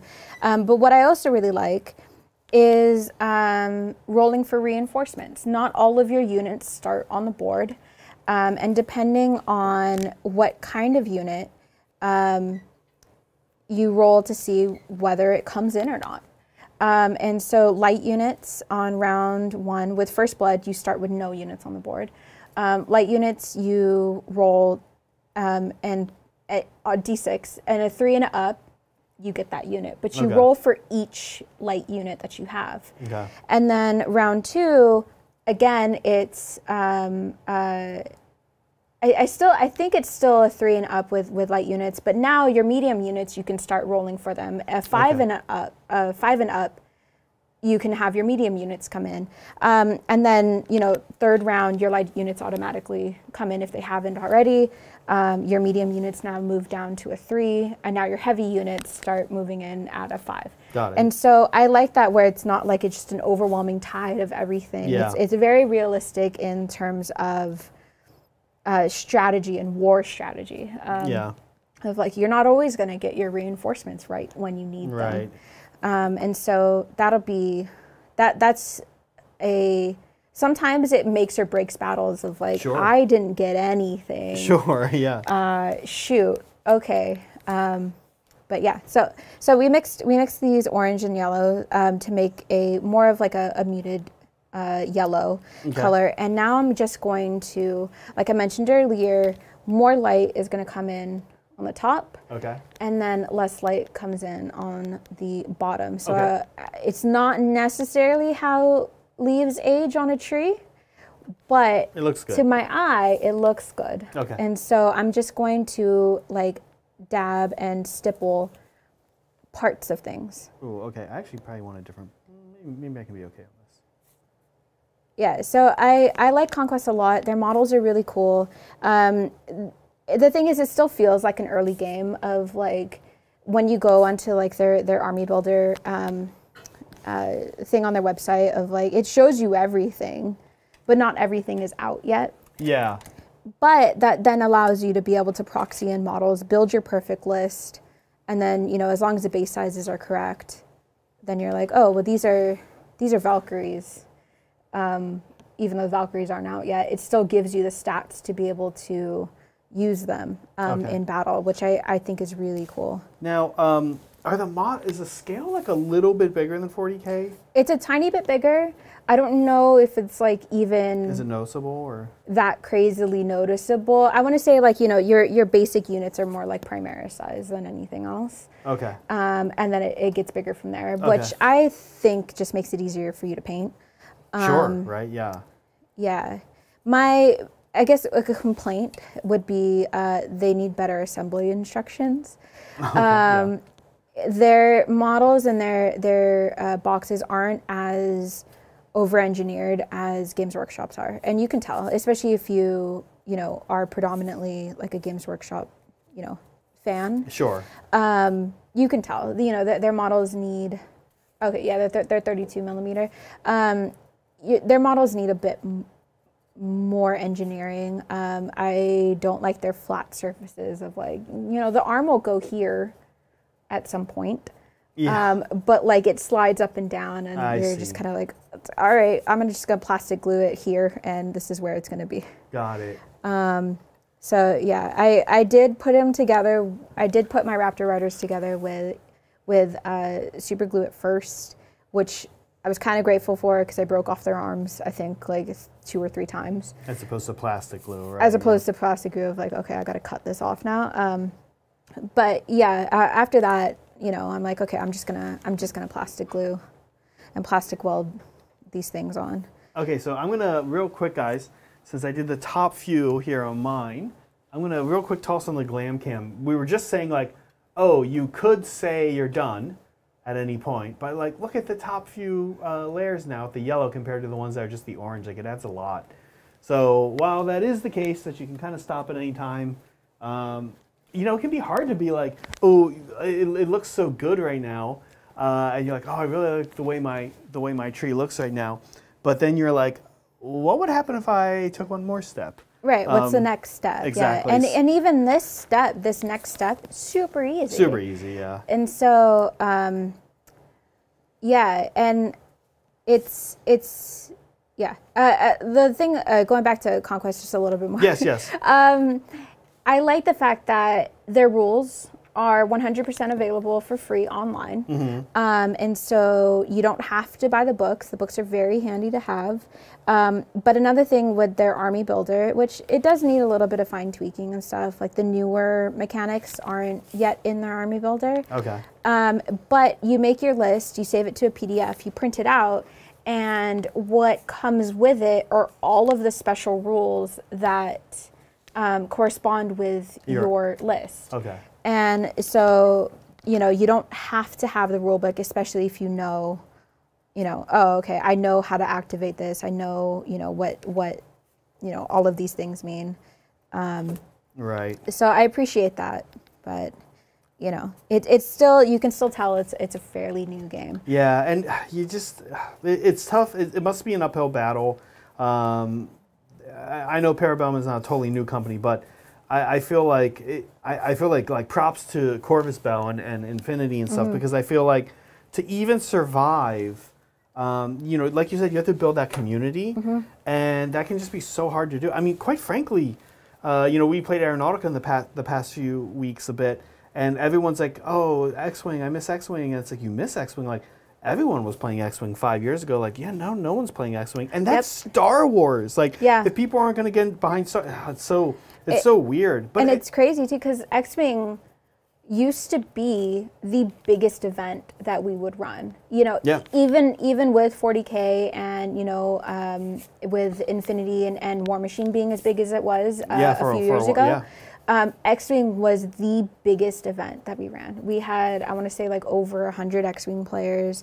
I know, I remember. Yeah, I went at Mountain View. Yeah, it was insane. And so now to see it like kind of just dwindle away, but like it's hard to pinpoint, where exactly that fall off happened. Yeah, Do they just not recruit people, or you know? I mean, I guess one of my theories, and I'm sure there's lots of theories out there, and I don't know. We need like some social scientists to really help out here. But one of my theories is that like with something like a Star Wars based thing, my guess is that you get into it when Star Wars comes out. Right. You love it, and then you either the type of person that will then you fall into three categories. Like you're going to stop playing it because your love for Star Wars waned.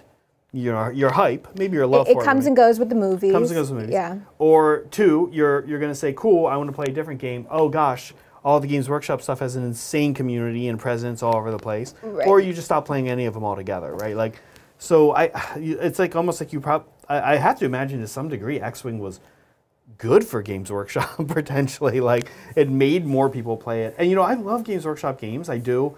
But I don't necessarily always want to just like a monoculture. Like it'd be nice if there was some other things that stuck around a little more. I know Malifaux kind of, I feel like it resurfaces every now and then. Every then, like, once in a while. I want to say as far as like skirmish games go and miniature games go, Malifaux is the easiest to learn and to get into. Okay. And so when anybody is just like, I want to get into something and I want to paint cool models and, you know, I don't want a massive community, but it's not completely dead. I go, here's Malifaux, right? Yeah. All you need is this crew box and a deck of cards, and that's it. Yeah. Go to town, right? Yeah. And Malifaux was what I started with. Okay. When it came to miniature painting and you know, hobbying and stuff like that. That was my thing of, you know, it was mainly just an aesthetic thing. I wasn't really thinking about like, oh, how easy is it? Because I didn't know.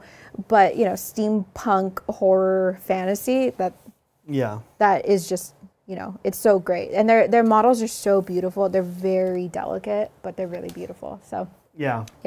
And that's kind of like what drew me to Conquest is the models themselves. You know, their plastic models are, you know, very reasonably priced. All of their characters are $24 base. Okay. And all of their characters are in resin. Okay. And so they have really fine details on them. Like my Predator character, he has like scarification tattoos on his chest, and they're there. And like there's no like, oh, this is super smooth or anything like that. Like the details on the feathers with the Vadroon is fantastic. And so I wanted to get into a war game. I wanted it to be something that I could have fun painting and also be proud of painting at the end of the day. And that was Conquest for me. Yeah, because you do, when we talk about this on stream a lot, you do a lot of individual things, but it's fun to like just say, oh cool, I'm going to paint an army, right? Like that's like, yeah, it's different. Yeah, definitely. Where are we at? Where are you at? I guess I know where I'm at. Or at least I think I know where I'm at. Yeah. I'm doing this on the underside. Is that, are we not? I would stick more to the edges and stuff. On the underside? Yeah, because really what comes through is the light filtering on the edges of the leaves for the most part on the underside. Okay. And that's what you kind of want to get. So do less on the underside. I like it. Yeah. Not going to complain. Yeah. I mean, especially after we talked about how like the underside is a little bit of a pain to paint. Yeah. But yeah, I'll touch it up a little bit. But like for the most part, my main goal with the underside was just to get some color. If someone picked it up, they wouldn't just see, oh, you didn't do anything. Yeah, that's what they would see for mine. No, I'm just kidding. They usually would see like the base coat, and that's kind of it. Okay, the primer. Not the primer. Come on. That's fair. Just the color after the primer. That's fair. Yeah. It depends also, but overall. Like lots of times on my models I will, but on terrain I usually don't. Oh yeah, but I mean with models I get through everything. But most of the time I don't paint unless it's for a competition. Then you have to do everything. Oh right. So what's after this? This is exciting. Yeah. So after this we're bringing red back? We can if you feel like it. Do you feel like you want to? Because now it's just kind of like a personal taste thing. Do you want to bring some red back in? Well, do you feel like it's necessary? Let's do it because one, then you have 3 matching trees. Yeah. And then Yeah, you should have 3 matching trees. Awesome. Yeah. So I just picked up this brick red again. Okay. And we can go for more of like a very red, like this deep red here. It just kind of depends on what you want to do. Do you want to bring in bright red, deep red, you know, whatever. Okay. It's actually kind of crazy how just doing the edges on the bottom, I feel like really made a big difference on the bottom. As opposed to, well, like I did all of it on this one, but just doing around the edges of the bottom, actually, I don't know, it really does add a lot. Yeah. When you do it. I mean, again, I'm never going to look there, but still, some people will, like you're Some saying. people might, right? Yeah, of like, oh, this is a cool tree, awesome, and then they want to see all the little details, especially if, you know, you do what we're going to do to the mushrooms and stuff. So, right. Yeah, so now it's just the same thing with the red. And you're doing, was it Bordeaux or was it brick? A brick red, yeah. Brick. Bordeaux is a little bit too pink to be able to bring this back in. Okay. But and yeah, it's kind of similar. I'm just doing the same thing that I was doing, just, you know, kind of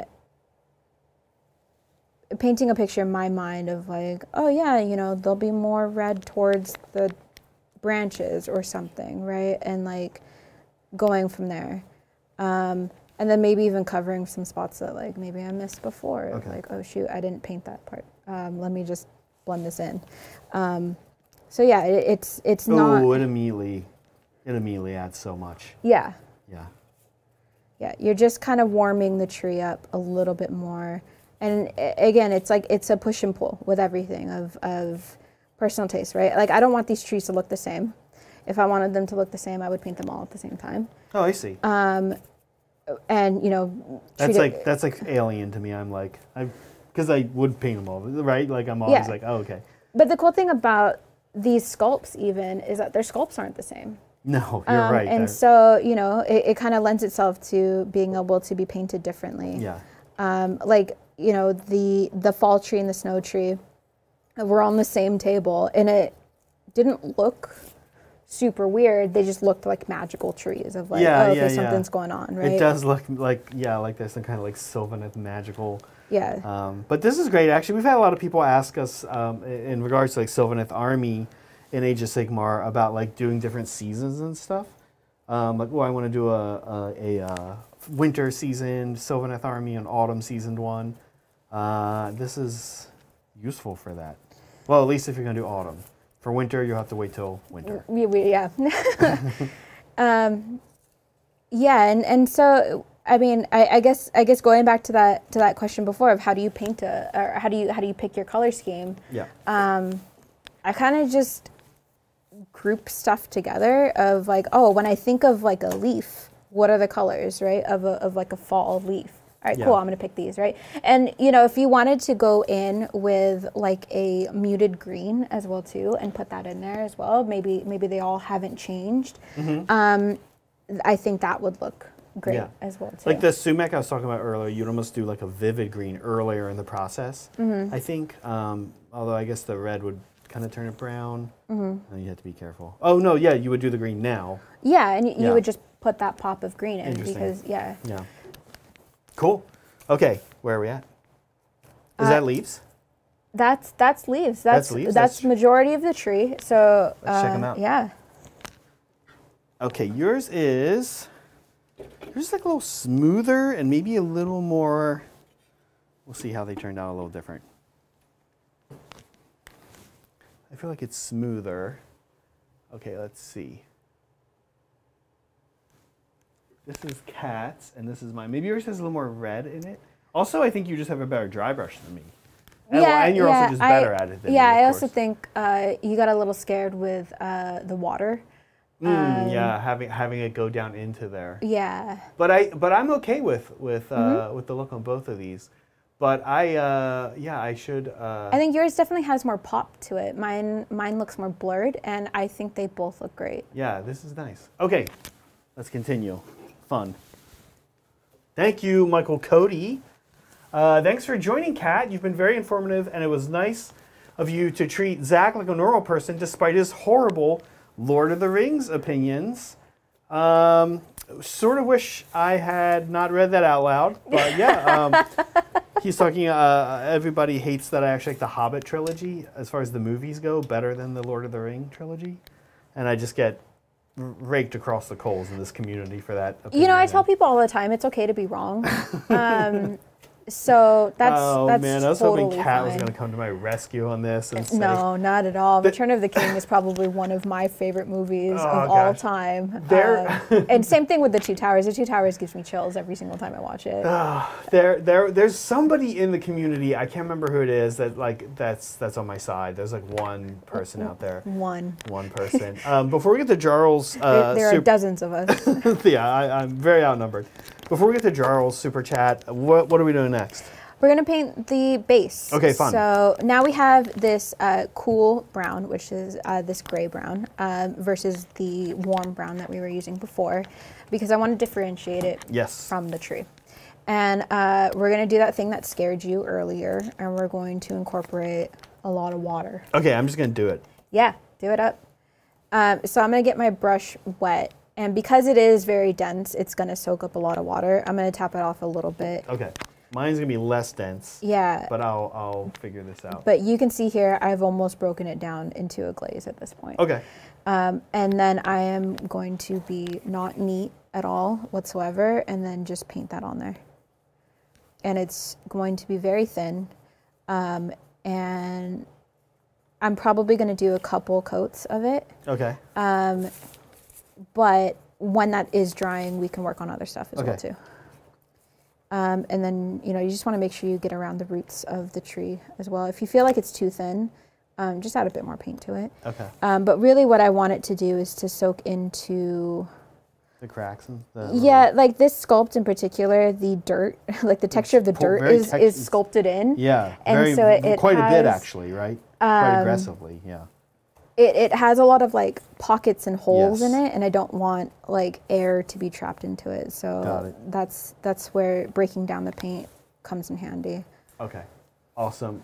Thank you, Jarl. I'd just like to echo Michael's sentiments and say thanks for coming on and somehow not being mean to Zach for his unbelievably bad takes with Lord of the Rings. Almost the same super chat actually. Almost the exact same. That's okay. So as you can see, I am not making this up. I am fairly bullied by our loving fans. And I think it is for this completely justified. Yeah, everybody does. So it's a thing, and you know, you get through the day. Yeah, that's fair. Everyone can be wrong sometimes. That's okay. It just means you're not infallible. Yeah, absolutely. I think it's a feature. It's as Brett would humbling. say. Yeah. It builds character. Yeah, I mean, that's a nice way to put it, right? Yeah, it's a great way to put it. So thank you. I do appreciate. Oh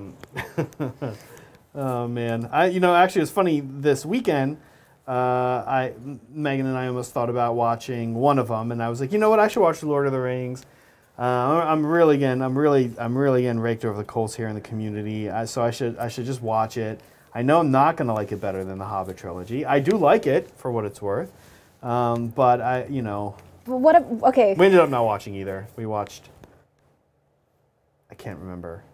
Tell me, Megan, if you remember. Oh, a bunch of Stephen King movies, which is also really fun. Okay, yeah. I'm not. So I like the horror aesthetic. Yeah. But I am very prone to suspense and jump scares, and so while aesthetically it's great, I am a big baby when it comes to scary movies. So, yeah. I'm gonna see how mine looks compared. Okay, I think I'm doing. Yeah, so it's fairly thin. A lot of the black primer will come through. Okay. But while that is going, we can bring out some finer brushes. Okay. And paint our mushrooms. Oh, fun! Yes, I'm excited for this. Okay, mushrooms. Now, here's what I will say, and I'm going to paint these mushrooms with you, of course, but I will say probably when I do a board using these techniques and making trees similar like this, I probably won't put the mushrooms on.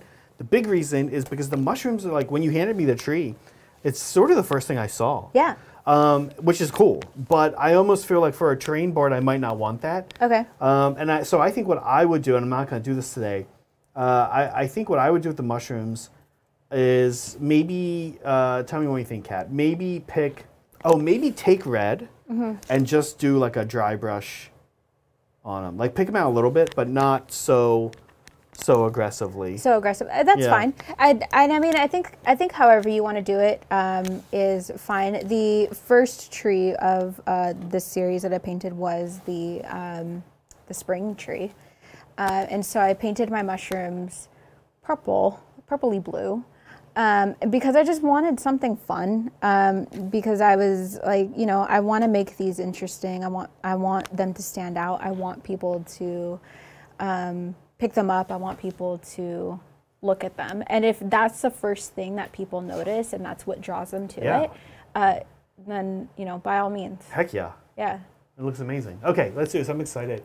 So what's the steps here? Yeah, so I took the, what was it called? Brick red? The brick red, okay. yeah, that we just already have on our palette, right? Yeah. No need to get any more. And then I am just going to... Paint it, literally just paint it? Just literally paint it. Okay. And, you know, try to get, like, in one pass as opaquely as possible. And, like, you know, I know it's, like, always like less is more, you know, the more layers you paint on, the smoother it's going to look. They're mushrooms. It's fine.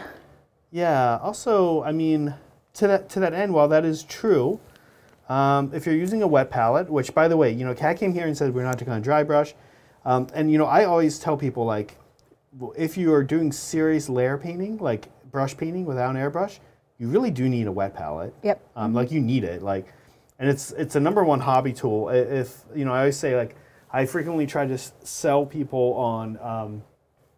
Will you just like start airbrushing, like I was saying earlier? Like, are you willing to do that? And if they say no, I want to brush paint, then I say, okay, well, at least get a wet palette like immediately, because I feel like the whole like putting on a ton of thin coat things is true to an extent, but I also find like just with like a good wet palette and keeping control of the consistency of my paint, right? That I'm frequently not like like 1 or 2 maybe if the consistency is good. Yeah, and this is why normally when I find a paint line that I really like, I will buy it in mass. Yeah.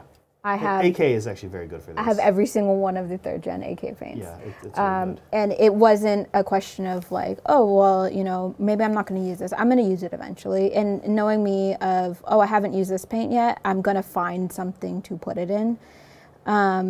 Oh, Kat, you know, I should ask you this. You know what other, I mean, the line I also really like and find is very comparable is Citadel, but air, even with my brush. Like, I just use their air paints only now. I don't really use their layers. Okay. Unless I really need, like, heavy coverage, like with a yellow or maybe like a gold or a silver, then I'll get the layers. But do you ever use their air paints just, like, with your brush?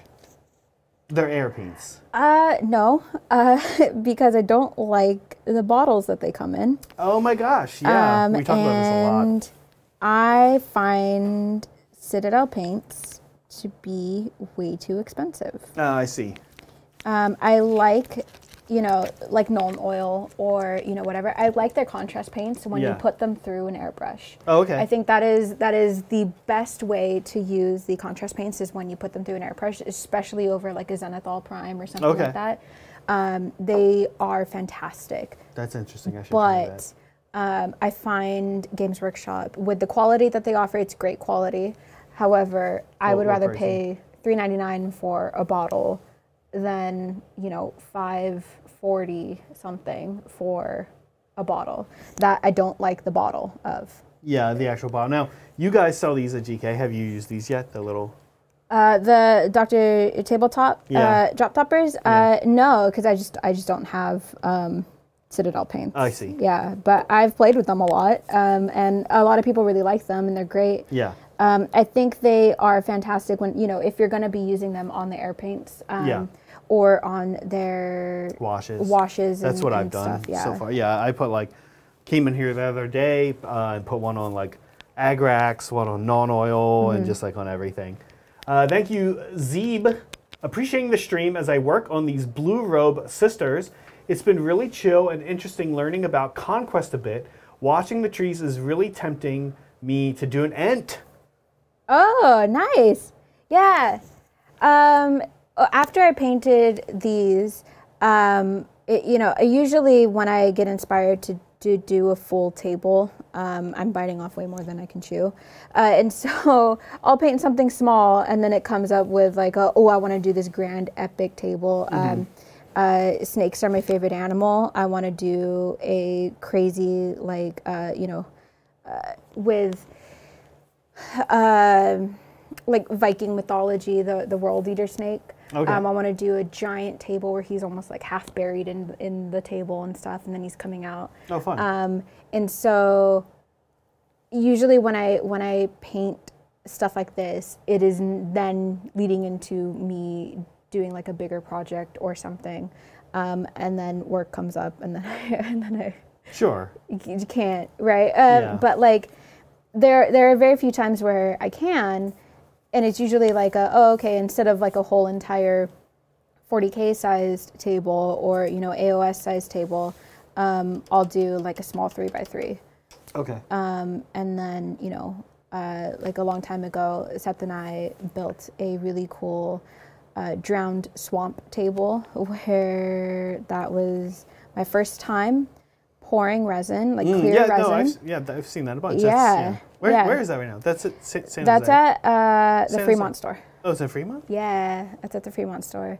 And actually someone wants to buy it, so I don't know how long it's going to stay at the Fremont store. But yeah, and it's usually like, okay, I'll build something small. And then, you know, I always get really inspired. So I like that. I like watching other people paint stuff and like coming up with like ideas of my own. I think that's really fun. An Ent. Yeah. Lord of the Rings. Have you done any Lord of the Rings? Have you played the game ever? No. No. But I like their terrain.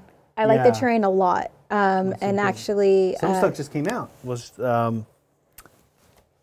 I forget. Somebody in chat's gonna tell me. They just released. Something. I forget what it's called. The one that starts with a G. Somebody in chat, if you guys know, the one that just came out, let me know. Let us know, please. Yeah, I like the terrain a lot, and actually a lot of the terrain was what I was going to use to flesh out that world of, like, you know, the snake eater stuff, or the world eater stuff. But yeah, it just takes time to build, and I don't have like a dedicated hobby space. And so usually when I hobby, it's like I'm bringing my entire kit, setting it all up, and then, you know, I have to factor in time to break it down and stuff too. So and people are like, well, you like manage a store, but you kind of move around to different stores. Yeah, really, I go to every single one of the stores in the area. So you have to be like, okay, back to my Fremont project today, back to my San Jose, and that's kind of annoying. Yeah. So like these predominantly live at the Westgate store, right. And so when I'm there, I'll, you know, get to pluck at the trees every once in a while. So yeah, I've just put a base layer paint on them. They're not quite as opaque as I want them to be. They're actually not quite as bright as I want them to be. Okay. So I'm going to go in with vermilion, which is a very orangey red, but on top of the brick red that we have on here right now, I think just one layer of it would be fantastic. Fun. Yeah. So you can see how bright that is. Yeah, this is a nice color. Yeah. So I'm in charge of a lot of things with Game Castle, which is actually really great, because, you know, I started off as just a, you know, run-of-the-mill sales associate, and the fact that I'm able to grow the company is it's fun, right? It's rewarding. Yeah. Yeah. So yeah, no, I go to all the different stores. Right now, though, I am taking all of my Conquest models with me. I'll pack them up and stuff, because that's been my big push of, like, you know, I wanna paint my Conquest models. I wanna get this done. Yeah. So are you watering this down at all, or kind of just using the consistency out of the bottle? Or I'm just using the consistency out of the bottle, and like whatever water's on my paintbrush. Okay. And then just slapping it on. Now, also, maybe you guys see the AK Cat has painted the top. I guess as she's opened each bottle. Yes. She puts a little bit of the paint here on the top, which is clever. Yeah, because you can kind of see, like, off camera over there, of like the container that I keep them in. Yeah. Is a clear top, you know, I see. like hobby craft container. And so you can look down and see them. Yeah. Now, question with these, I'm going to actually zoom in here on you. Are you kind of leaving the darker red in the back a little bit? Yeah, I mean, it's not towards the bark. Yeah. Okay. So just to get like a little bit of a gradient going, but like I'm not trying to force it, right? If I happen to get the lighter red on it, then I'm not like, oh shoot, let me go back in. But it also just makes it easier to paint because I want to avoid the bark and getting it on there because we just did it and I think it looks fantastic. So yeah, I'm not trying to go back over with that because trying to cover up red with white, it just sounds like a nightmare to me. Oh, I see. Yeah, sure. Right. Like it's not the cleanup we want to do. Yeah. So if I can avoid it, I can avoid it. If I can't, then it's okay. I can go in there. It's not a big deal. Or maybe it's just a weird side growing mushroom. Yeah. Or light reflecting. Yeah, exactly. So awesome. Yeah, I made them bright. Yeah, that helps. My idea with them was I wanted them to stick out. Yeah, they do. It's great. So yeah, awesome. Now we're gonna go in with this titanium white. Okay. And do the dots. And do the undersides. Oh, do the undersides. Yeah, because I don't know if you noticed, but the underside of those mushrooms are white. White, yeah. And it just makes them stick out. Because the undersides of the mushrooms are sculpted in. Yes. But yes, while we're at it, we're going to do the dots as well too. Okay. So. Now I might have my work cut out for me. I actually painted the underside red already, which is stupid of me. But we'll see. And that's okay. I think the coverage will work. I think we'll be okay. I honestly, if you want to keep it like a pinkish color, because that's kind of what it's going to turn into. Yeah. That's totally fine. Oh yeah, I think we're okay. I kind of like it actually. Fun. Yeah, because I like, they took the time to sculpt the undersides of these, and I kind of want to just be like, hey, yeah, I paid attention to this. Look it. So yeah, I'm not being like, oh, I need, everything or whatever. I just want to accentuate the fact that they're there, because I find that keeping them black just makes them look like bark. Yeah. And that's not what I want to do. We want to acknowledge it, Exactly. We don't necessarily want it to, we're not like trying to blow anyone away with the underside of a mushroom. Yeah, I mean, especially when there's this many and it's on the side of a tree, and they don't glow or anything like that. But you can make them glow. You can get like glow in the dark paints and stuff. Yeah. And do it up, but and that was what I was thinking of, like, ooh, I want to do that, but it's too much. Well, no one really plays in the dark, so. Yeah, I actually want to ask you about that after the stream, and about painting a tree to reflect nighttime. Okay. And we'll talk about that because I have some thoughts on something that could be fun. But the point is that when I brought it up with some of the guys, they were like, oh, that's not possible. And of course, anything is possible with painting. Yes. Now, Megan has super chatted, and she wants to know, Kat, can you give Zach some tips for keeping his hands squeaky clean while hobbying like yours? And I don't know if that's true. I saw her putting paint on her thumbnail. I put paint on my thumbnail. And actually, I'm probably the worst at it because oftentimes when I'm airbrushing, I'm too lazy to put on gloves. And yeah, I don't. When I'm airbrushing and I'm holding my mini, to test my spray, I'll spray on my hand.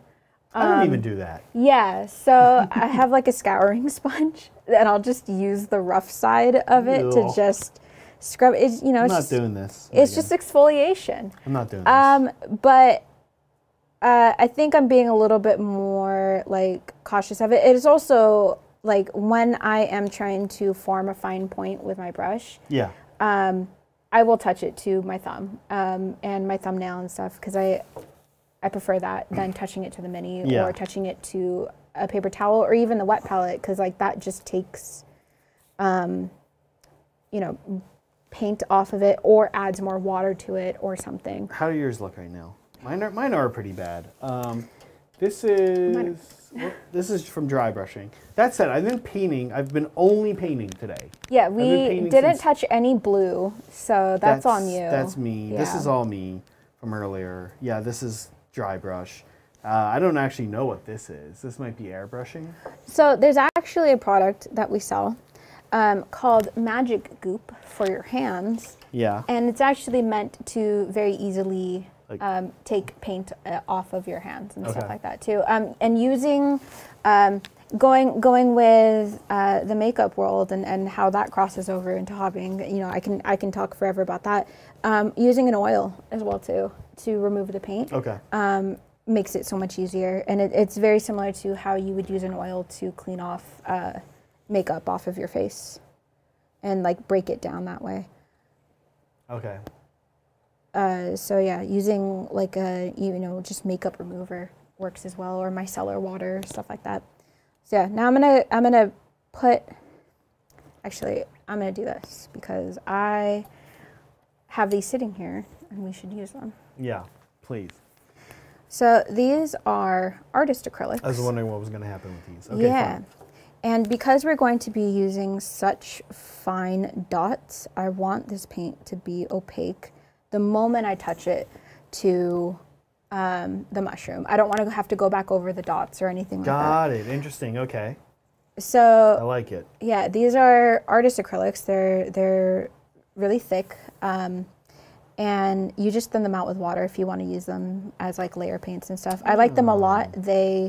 If you thin them down, I find that even thinning them down to a glaze and you put the cap onto your wet palette, yeah, even coming back the next day, they hadn't separated at all. Okay. Which I like a lot. They mix really well together. They're meant to mix together as well too. Did you thin yours a little bit with water? I mean, my brush is wet, okay, but you know, it's nothing crazy. I'm just trying to get the little bit on the tip, and then I'm just gonna do dots. Can I ask, is it, as I zoom in on you here, is it fair to say this might also add a little bit of dimension, or no? Is that a goal? Not really. I would say the more dimension is added with you know maybe making the darker red towards the base of the tree, stuff like that. If you were to add dimension with this, then you would want to maybe like highlight the dots, or you know, do like an under. You know what? Dimension wasn't the right word. Okay. Texture. Yeah, texture. Texture is totally cool. You can use bumpy paint for this as well too. The only thing is that bumpy paint will dry bumpy. What I find with like artist acrylics is that even if you put a glob down, it will kind of self-level and try to smooth itself down. But yeah, we're just, you know, we're making them into little toadstools, and that's not how toadstools grow. Oh, good. I'm so glad you knew that. But I didn't want to have to actually Yes. But, but it doesn't matter. It looks awesome. Yeah, and everyone can get it into their heads of like... Exactly, right? It's a mushroom. Everybody except for the people who are like, well, actually... That's fine if people want to, well, actually me. I get well actually'd all the time. So, you work at a game store, you get it, well, actually, like, that's like part of, that's like when you go through and they like tell you, now they have to tell you like OSHA standards, like you will have to lift 35 pounds. Like it's on the description, right? It says you have to be actually'd. Be prepared to be actually'd like 24 times a week. Yes. Yeah. So it's stuff like that, you know, which is why when you were very wrong about Lord of the Rings, I had an immediate comeback. Yeah, right? yeah, it wasn't very wrong. I mean, it's. Well, actually. Well, actually. Oh my gosh, yes. Well, I'm never gonna live that down. That'll be that's gonna be hard to come back from, for me. But I'll get through it. I'll probably forget. It's okay. And then someone will bring it up. No, you won't, because like I said, it's just. Yeah, there'll be a point where, as you're painting these dots, you'll get like a dry tip, and so just rinse off your brush. As soon as you start to tell me, as soon as you say there'll be a point, I connected with the fact that I just heard you clean your brush, and I was like, something's going on here. Yeah. This is awesome, though. What else would you use these for? Can I ask? The artist acrylics? I use them for just normal painting. I will thin them out with water and then just use them as layer paints and stuff. I like the fact that, you know, they are very opaque. They play really well with each other. They're super smooth. They're just great layer paints in general. I think I forgot there was a Kickstarter of a company. Oh no, I think Chimera Colors or something came out with artist acrylics. It was something like that,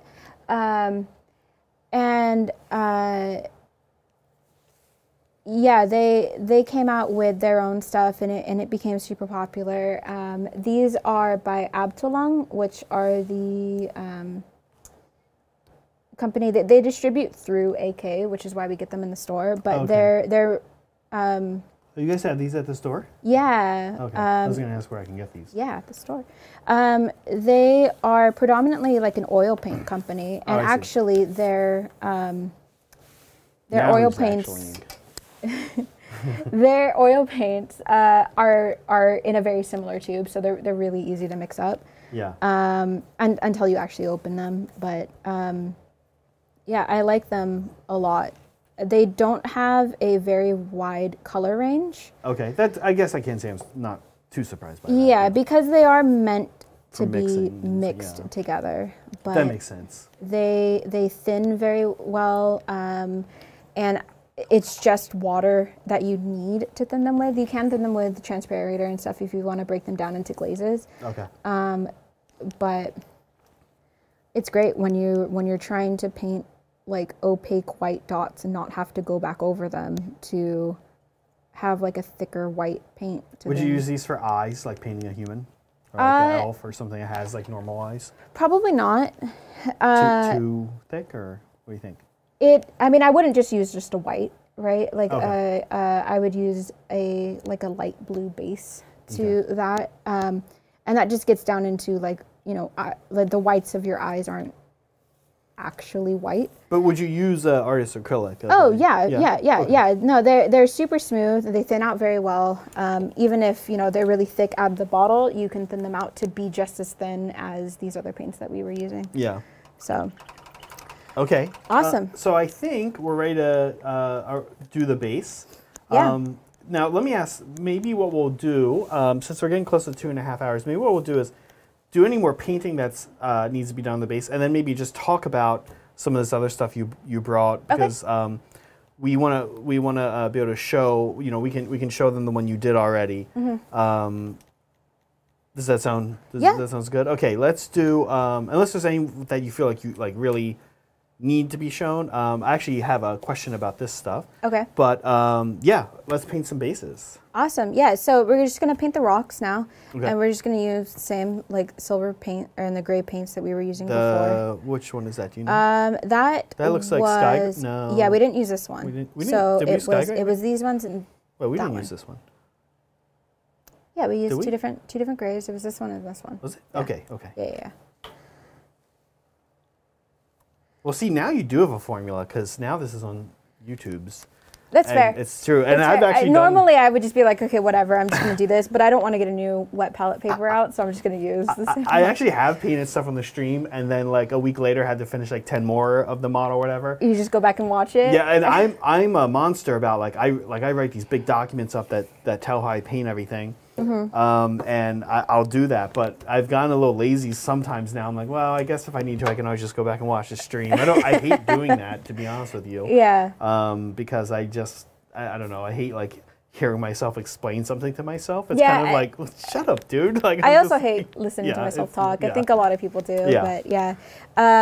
So I'm just gonna dry brush these rocks. Oh, okay. Yeah. So I mean, that's where, you know, this stuff comes from. Sky gray. Yeah, okay. And I'm going to get majority of this paint off, because I'm going to be true dry brushing. I just want to hit the edges. Okay. I'm not trying to paint this rock, you know, gray. I'm just trying to hit the edges. And if it's too wet, like it just was right now, I'm just going to dab it off a bit more and then just keep going, right? I'm not going to try and like fix what I just did. Got it. It's a rock, you know, no big deal, but you know, now I know, okay, I'm going to dab off my brush a little bit more. And it's probably because my brush is a little wet from before of me cleaning it, but that's okay. What I love about the GW, and this is just classic Citadel models and Games Workshop universes, but I love how this is just like this nice, beautiful tree, but you get down to the bases, of course, and there's like, there's skulls. Oh, yeah, there's dead things. There's like skulls and like half-buried rib cages and everything, of course. Like, yeah. I actually hadn't really even thought about, like, I almost forgot that we were like painting something for a hobby, and I was like, oh, this is just like this nice, cool tree that we're painting.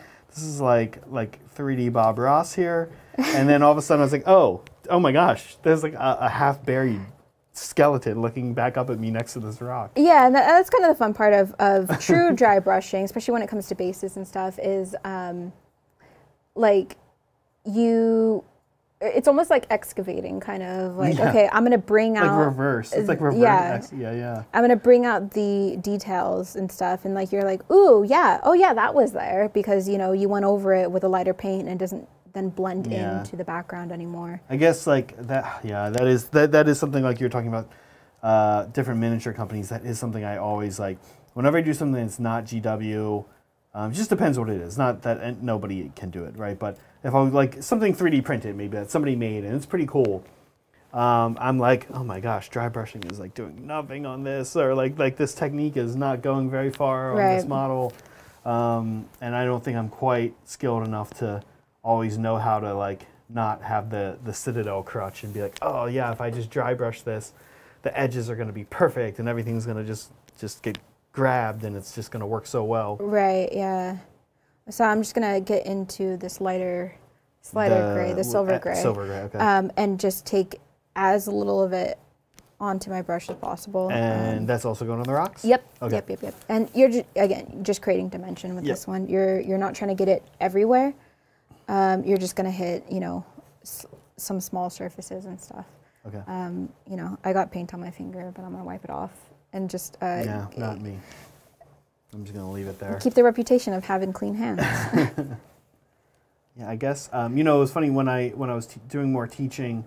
I frequently would paint during the day and then go teach different classes at night with adults, usually high school kids or adults, sometimes little kids, and I would have hands like this, and I'd be like pointing at the computer screen and stuff, and it's just funny when eventually people would ask, right? They'd be like, what is happening? What happened to your hand? Because it'd be like my towel, which are like this green color. And underneath it starts this purple, to look it's like purple and green. Yeah, almost, it looked kind of gross at some points. But what are you gonna do? I guess get that stuff. Maybe I will pick some of that up. Yeah, it's called like magic goo or something like that. Goo. Okay.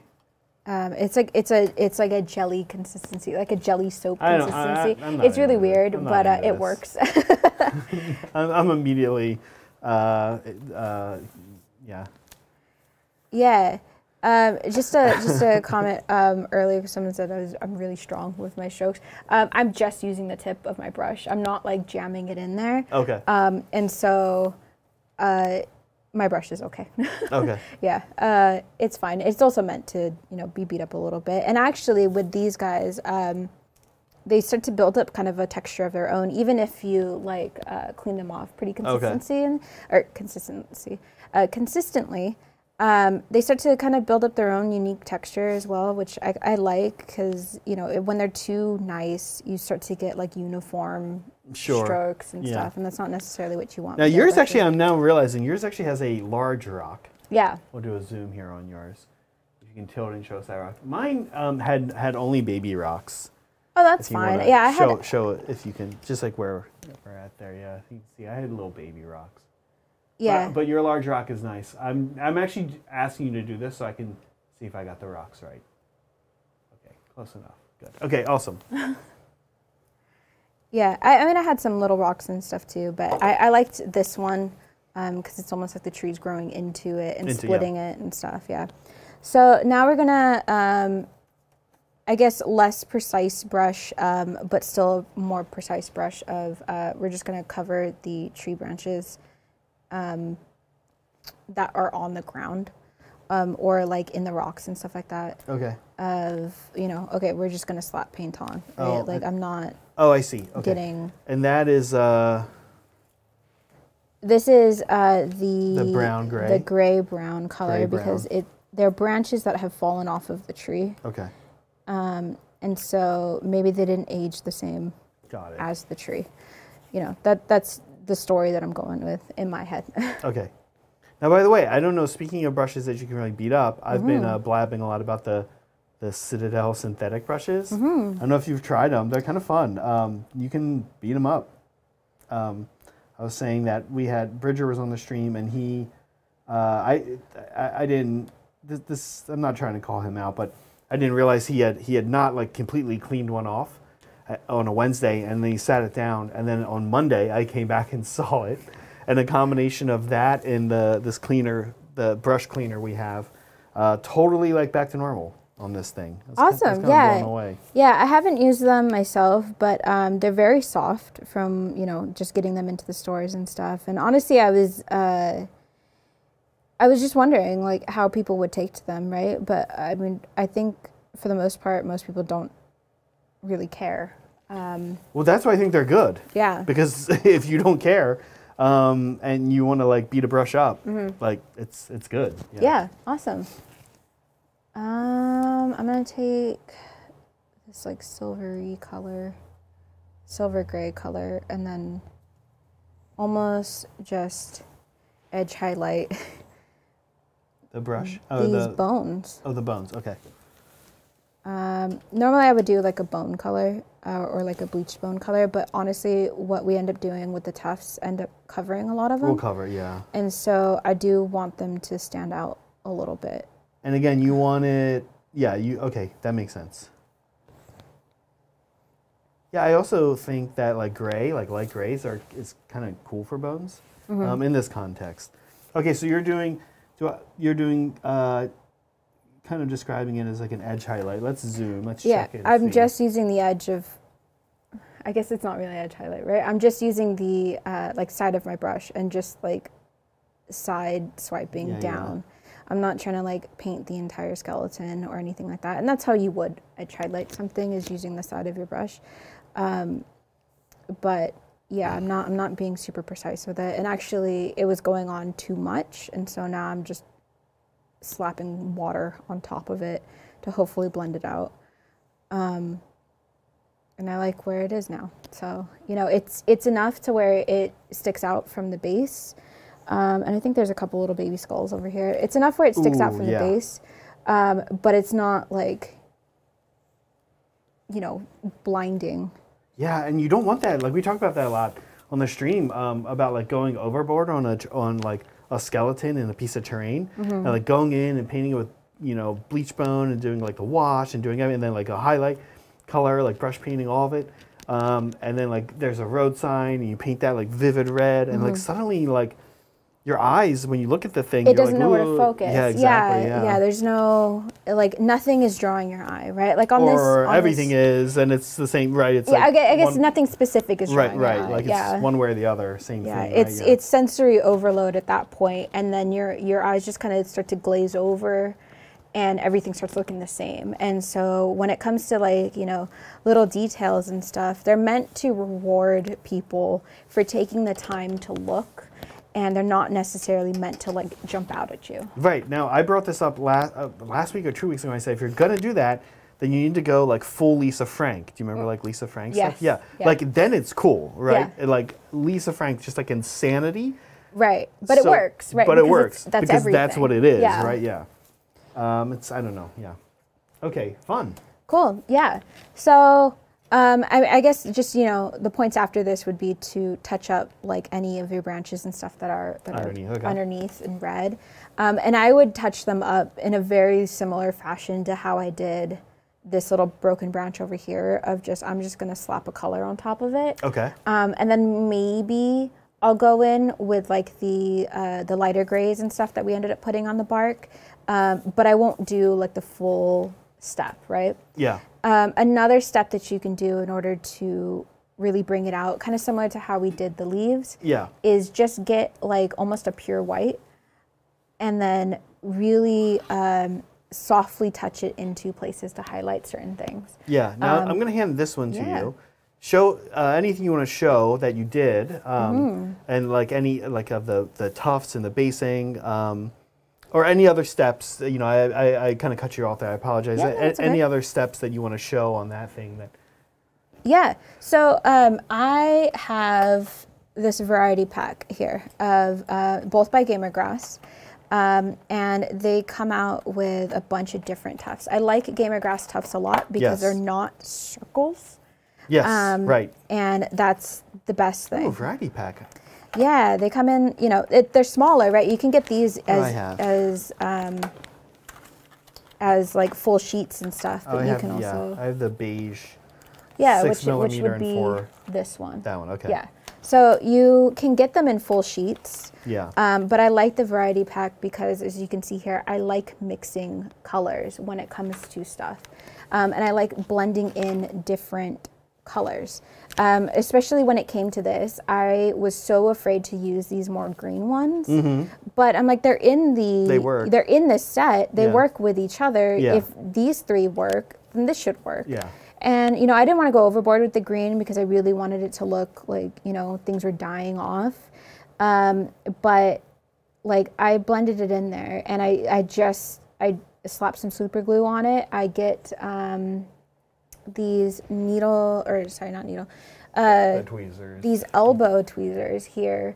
And they're fantastic for, like, grabbing tufts and just mushing them down into crevices and stuff. Yeah, and so, you know, we sell these at the store. And so I like these a lot. When it came to these longer things here, that's actually what this is. So this is from Woodland Scenics. This is their natural straw, like tall grass stuff. So these are all actually like loose things. Okay. And so when you open it up, it's super messy, but they're great and I like them a lot. Now, the other thing, the low tech way of doing this, of doing these, is using garbage brushes, right? Yeah. With a pair of scissors. Yeah. The thing that I like about these is that in comparison to, like, let's just say, you know, one of your brushes over here. Yeah. So oftentimes garbage brushes or cheap brushes, you know, or like craft brushes, they cut the tips. Yeah. These guys come to a natural thinning, almost like a hair. Okay. And so they look much more natural when it comes to stuff like this. But if that's, you know, if this is what is available to you, there's no need that, like, there's no reason why these don't work. Yeah. I would just thin them out a little bit, like, you know, pull some tufts up to make them a little bit extra longer and kind of feign that layering effect. Yeah. While you show them, I'll grab one of my guys that I've done this on, and you can grade it for us. Okay. So with the Woodland Scenic stuff, honestly, I bend it in half because I want this natural, like, thinning at the top. So I'll bend it in half. I'll find out how long I need it to be. I'll pull out, what are you doing at the bottom? What did you do right there? Yeah, I just bent them in half. I just folded them in half. Okay. Yeah. So I'll kind of measure, like, okay, well, how tall do I want this tuft to be? So I want it to be this tall. And then I'll get a pair of scissors. I'll clamp it kind of where I want to cut it. I'll get a pair of scissors. These are fabric scissors. They're very sharp. Yeah.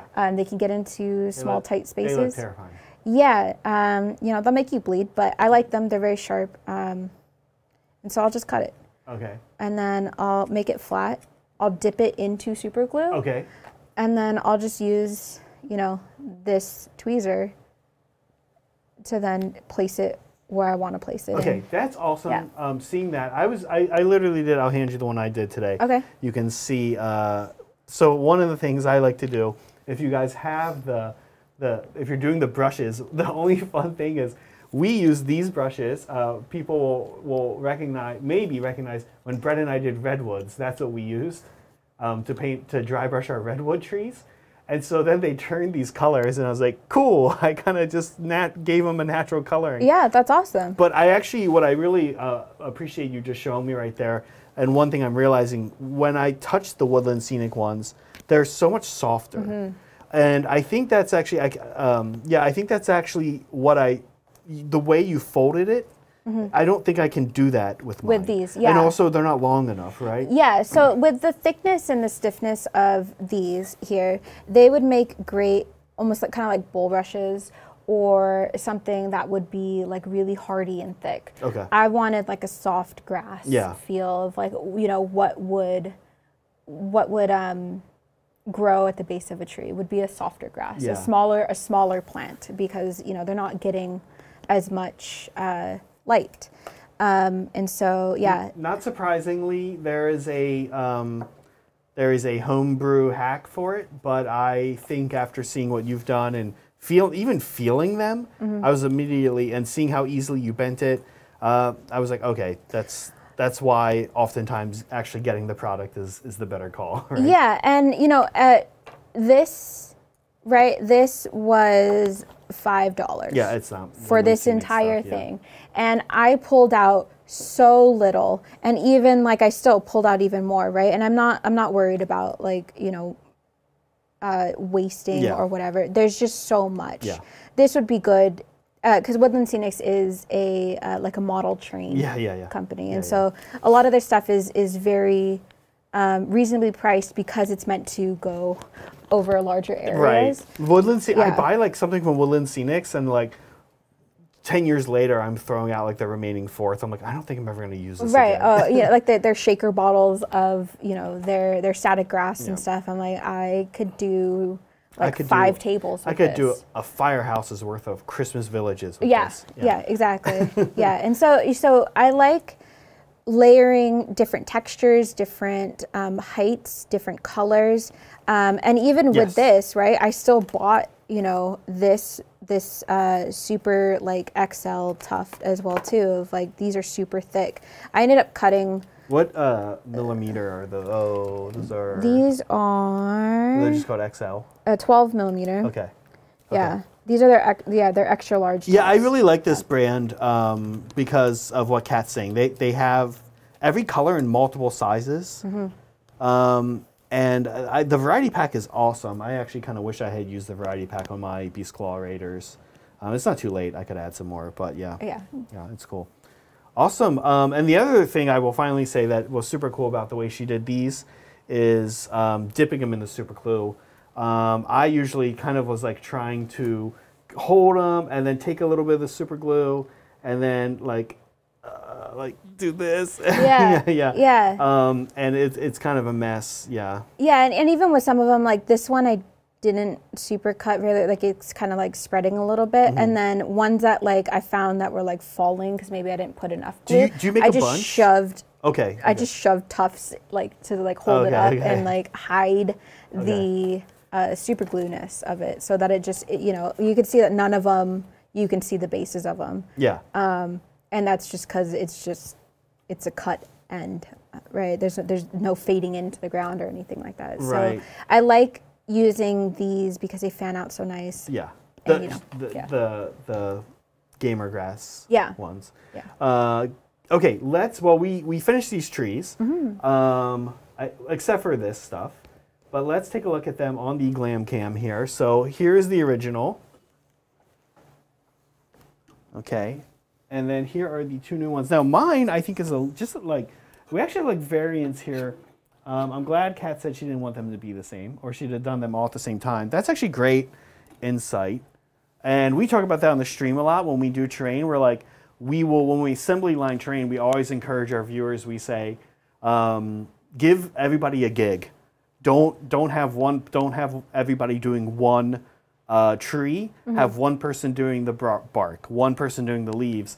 And we say that so that they come out at least uniformly. Oh, I see. You see what I'm saying? I see. But actually, what's so great about these trees is that the 3 variants we have here, they look amazing together, right? Because this is actually how like trees look. Yeah, no tree is the same. I like the wildwood sculpts because you get 3 different variants. Yeah.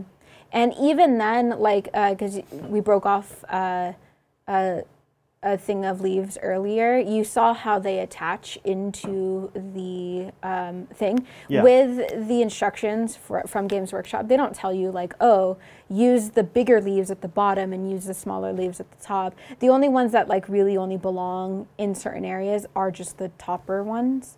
But they are meant to look different, and I like them. They look like they belong in the same forest, and I like that. They look like they belong in the same forest right next to each other, just like this. This is the most autumn-y thing I've seen this autumn.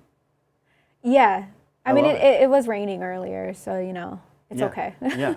And actually, and Melody's talking about the mushrooms.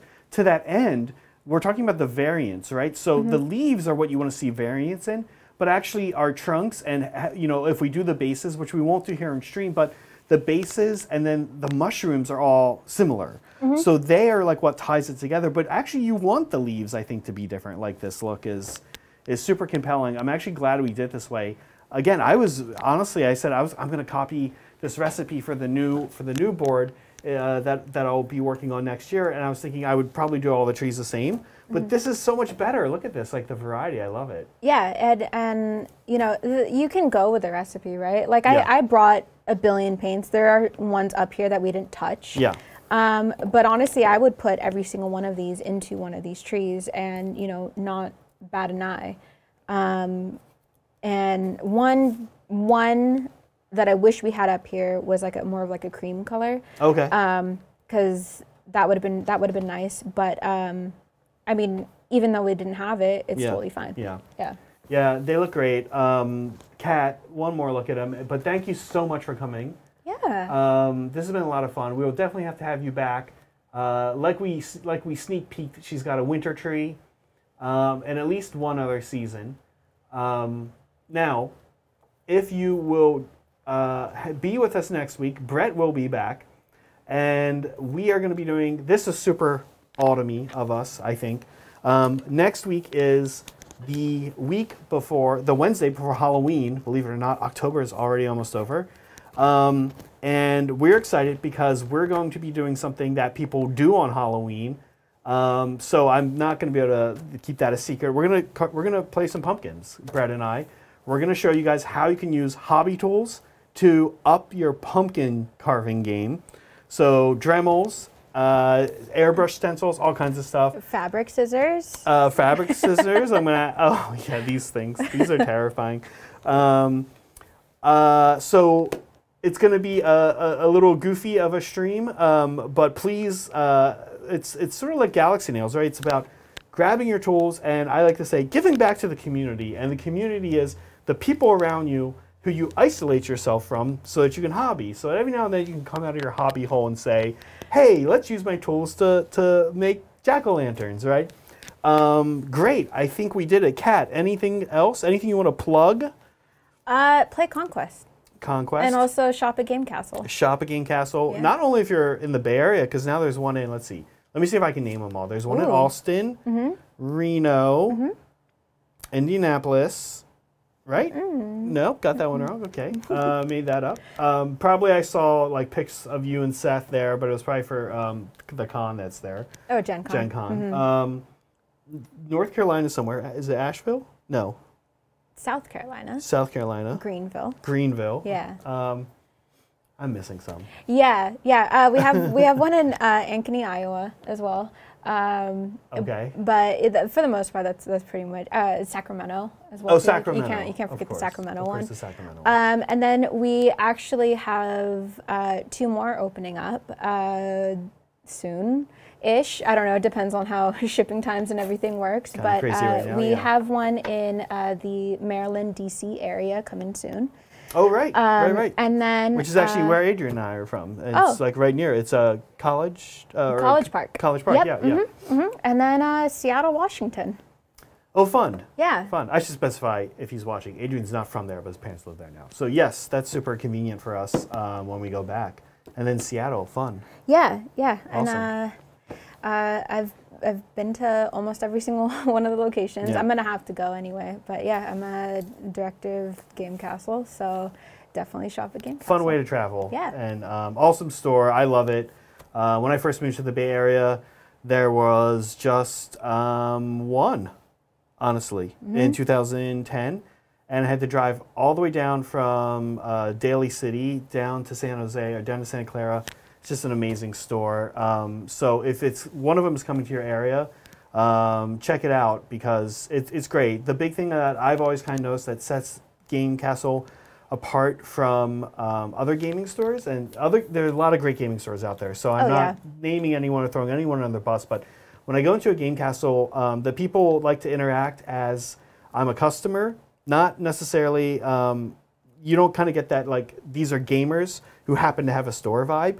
You get this vibe of, like, these are people that are happy that I'm a customer. Right. Yeah. Lots of times when you go into a gaming store, it's a few buddies who have opened the store. Clubhouse. It's a clubhouse, Yeah. right? And that's really what they want to do, and they're maybe not at the, like, super awesome at customer service. So it's really nice. Yeah, that's our main goal is inclusive, not exclusive of, you know, everyone comes from different walks of life, and, you know, if you are even remotely interested in tabletop hobbying or, you know, board games or whatever, you're welcome. Yeah. Super awesome place, super awesome time, super awesome trees. Sweet. Kat, thank you so much. Guys, thank you for joining us. As we like to say here, be kind to each other, be kind to yourself, and always be creating. See you guys.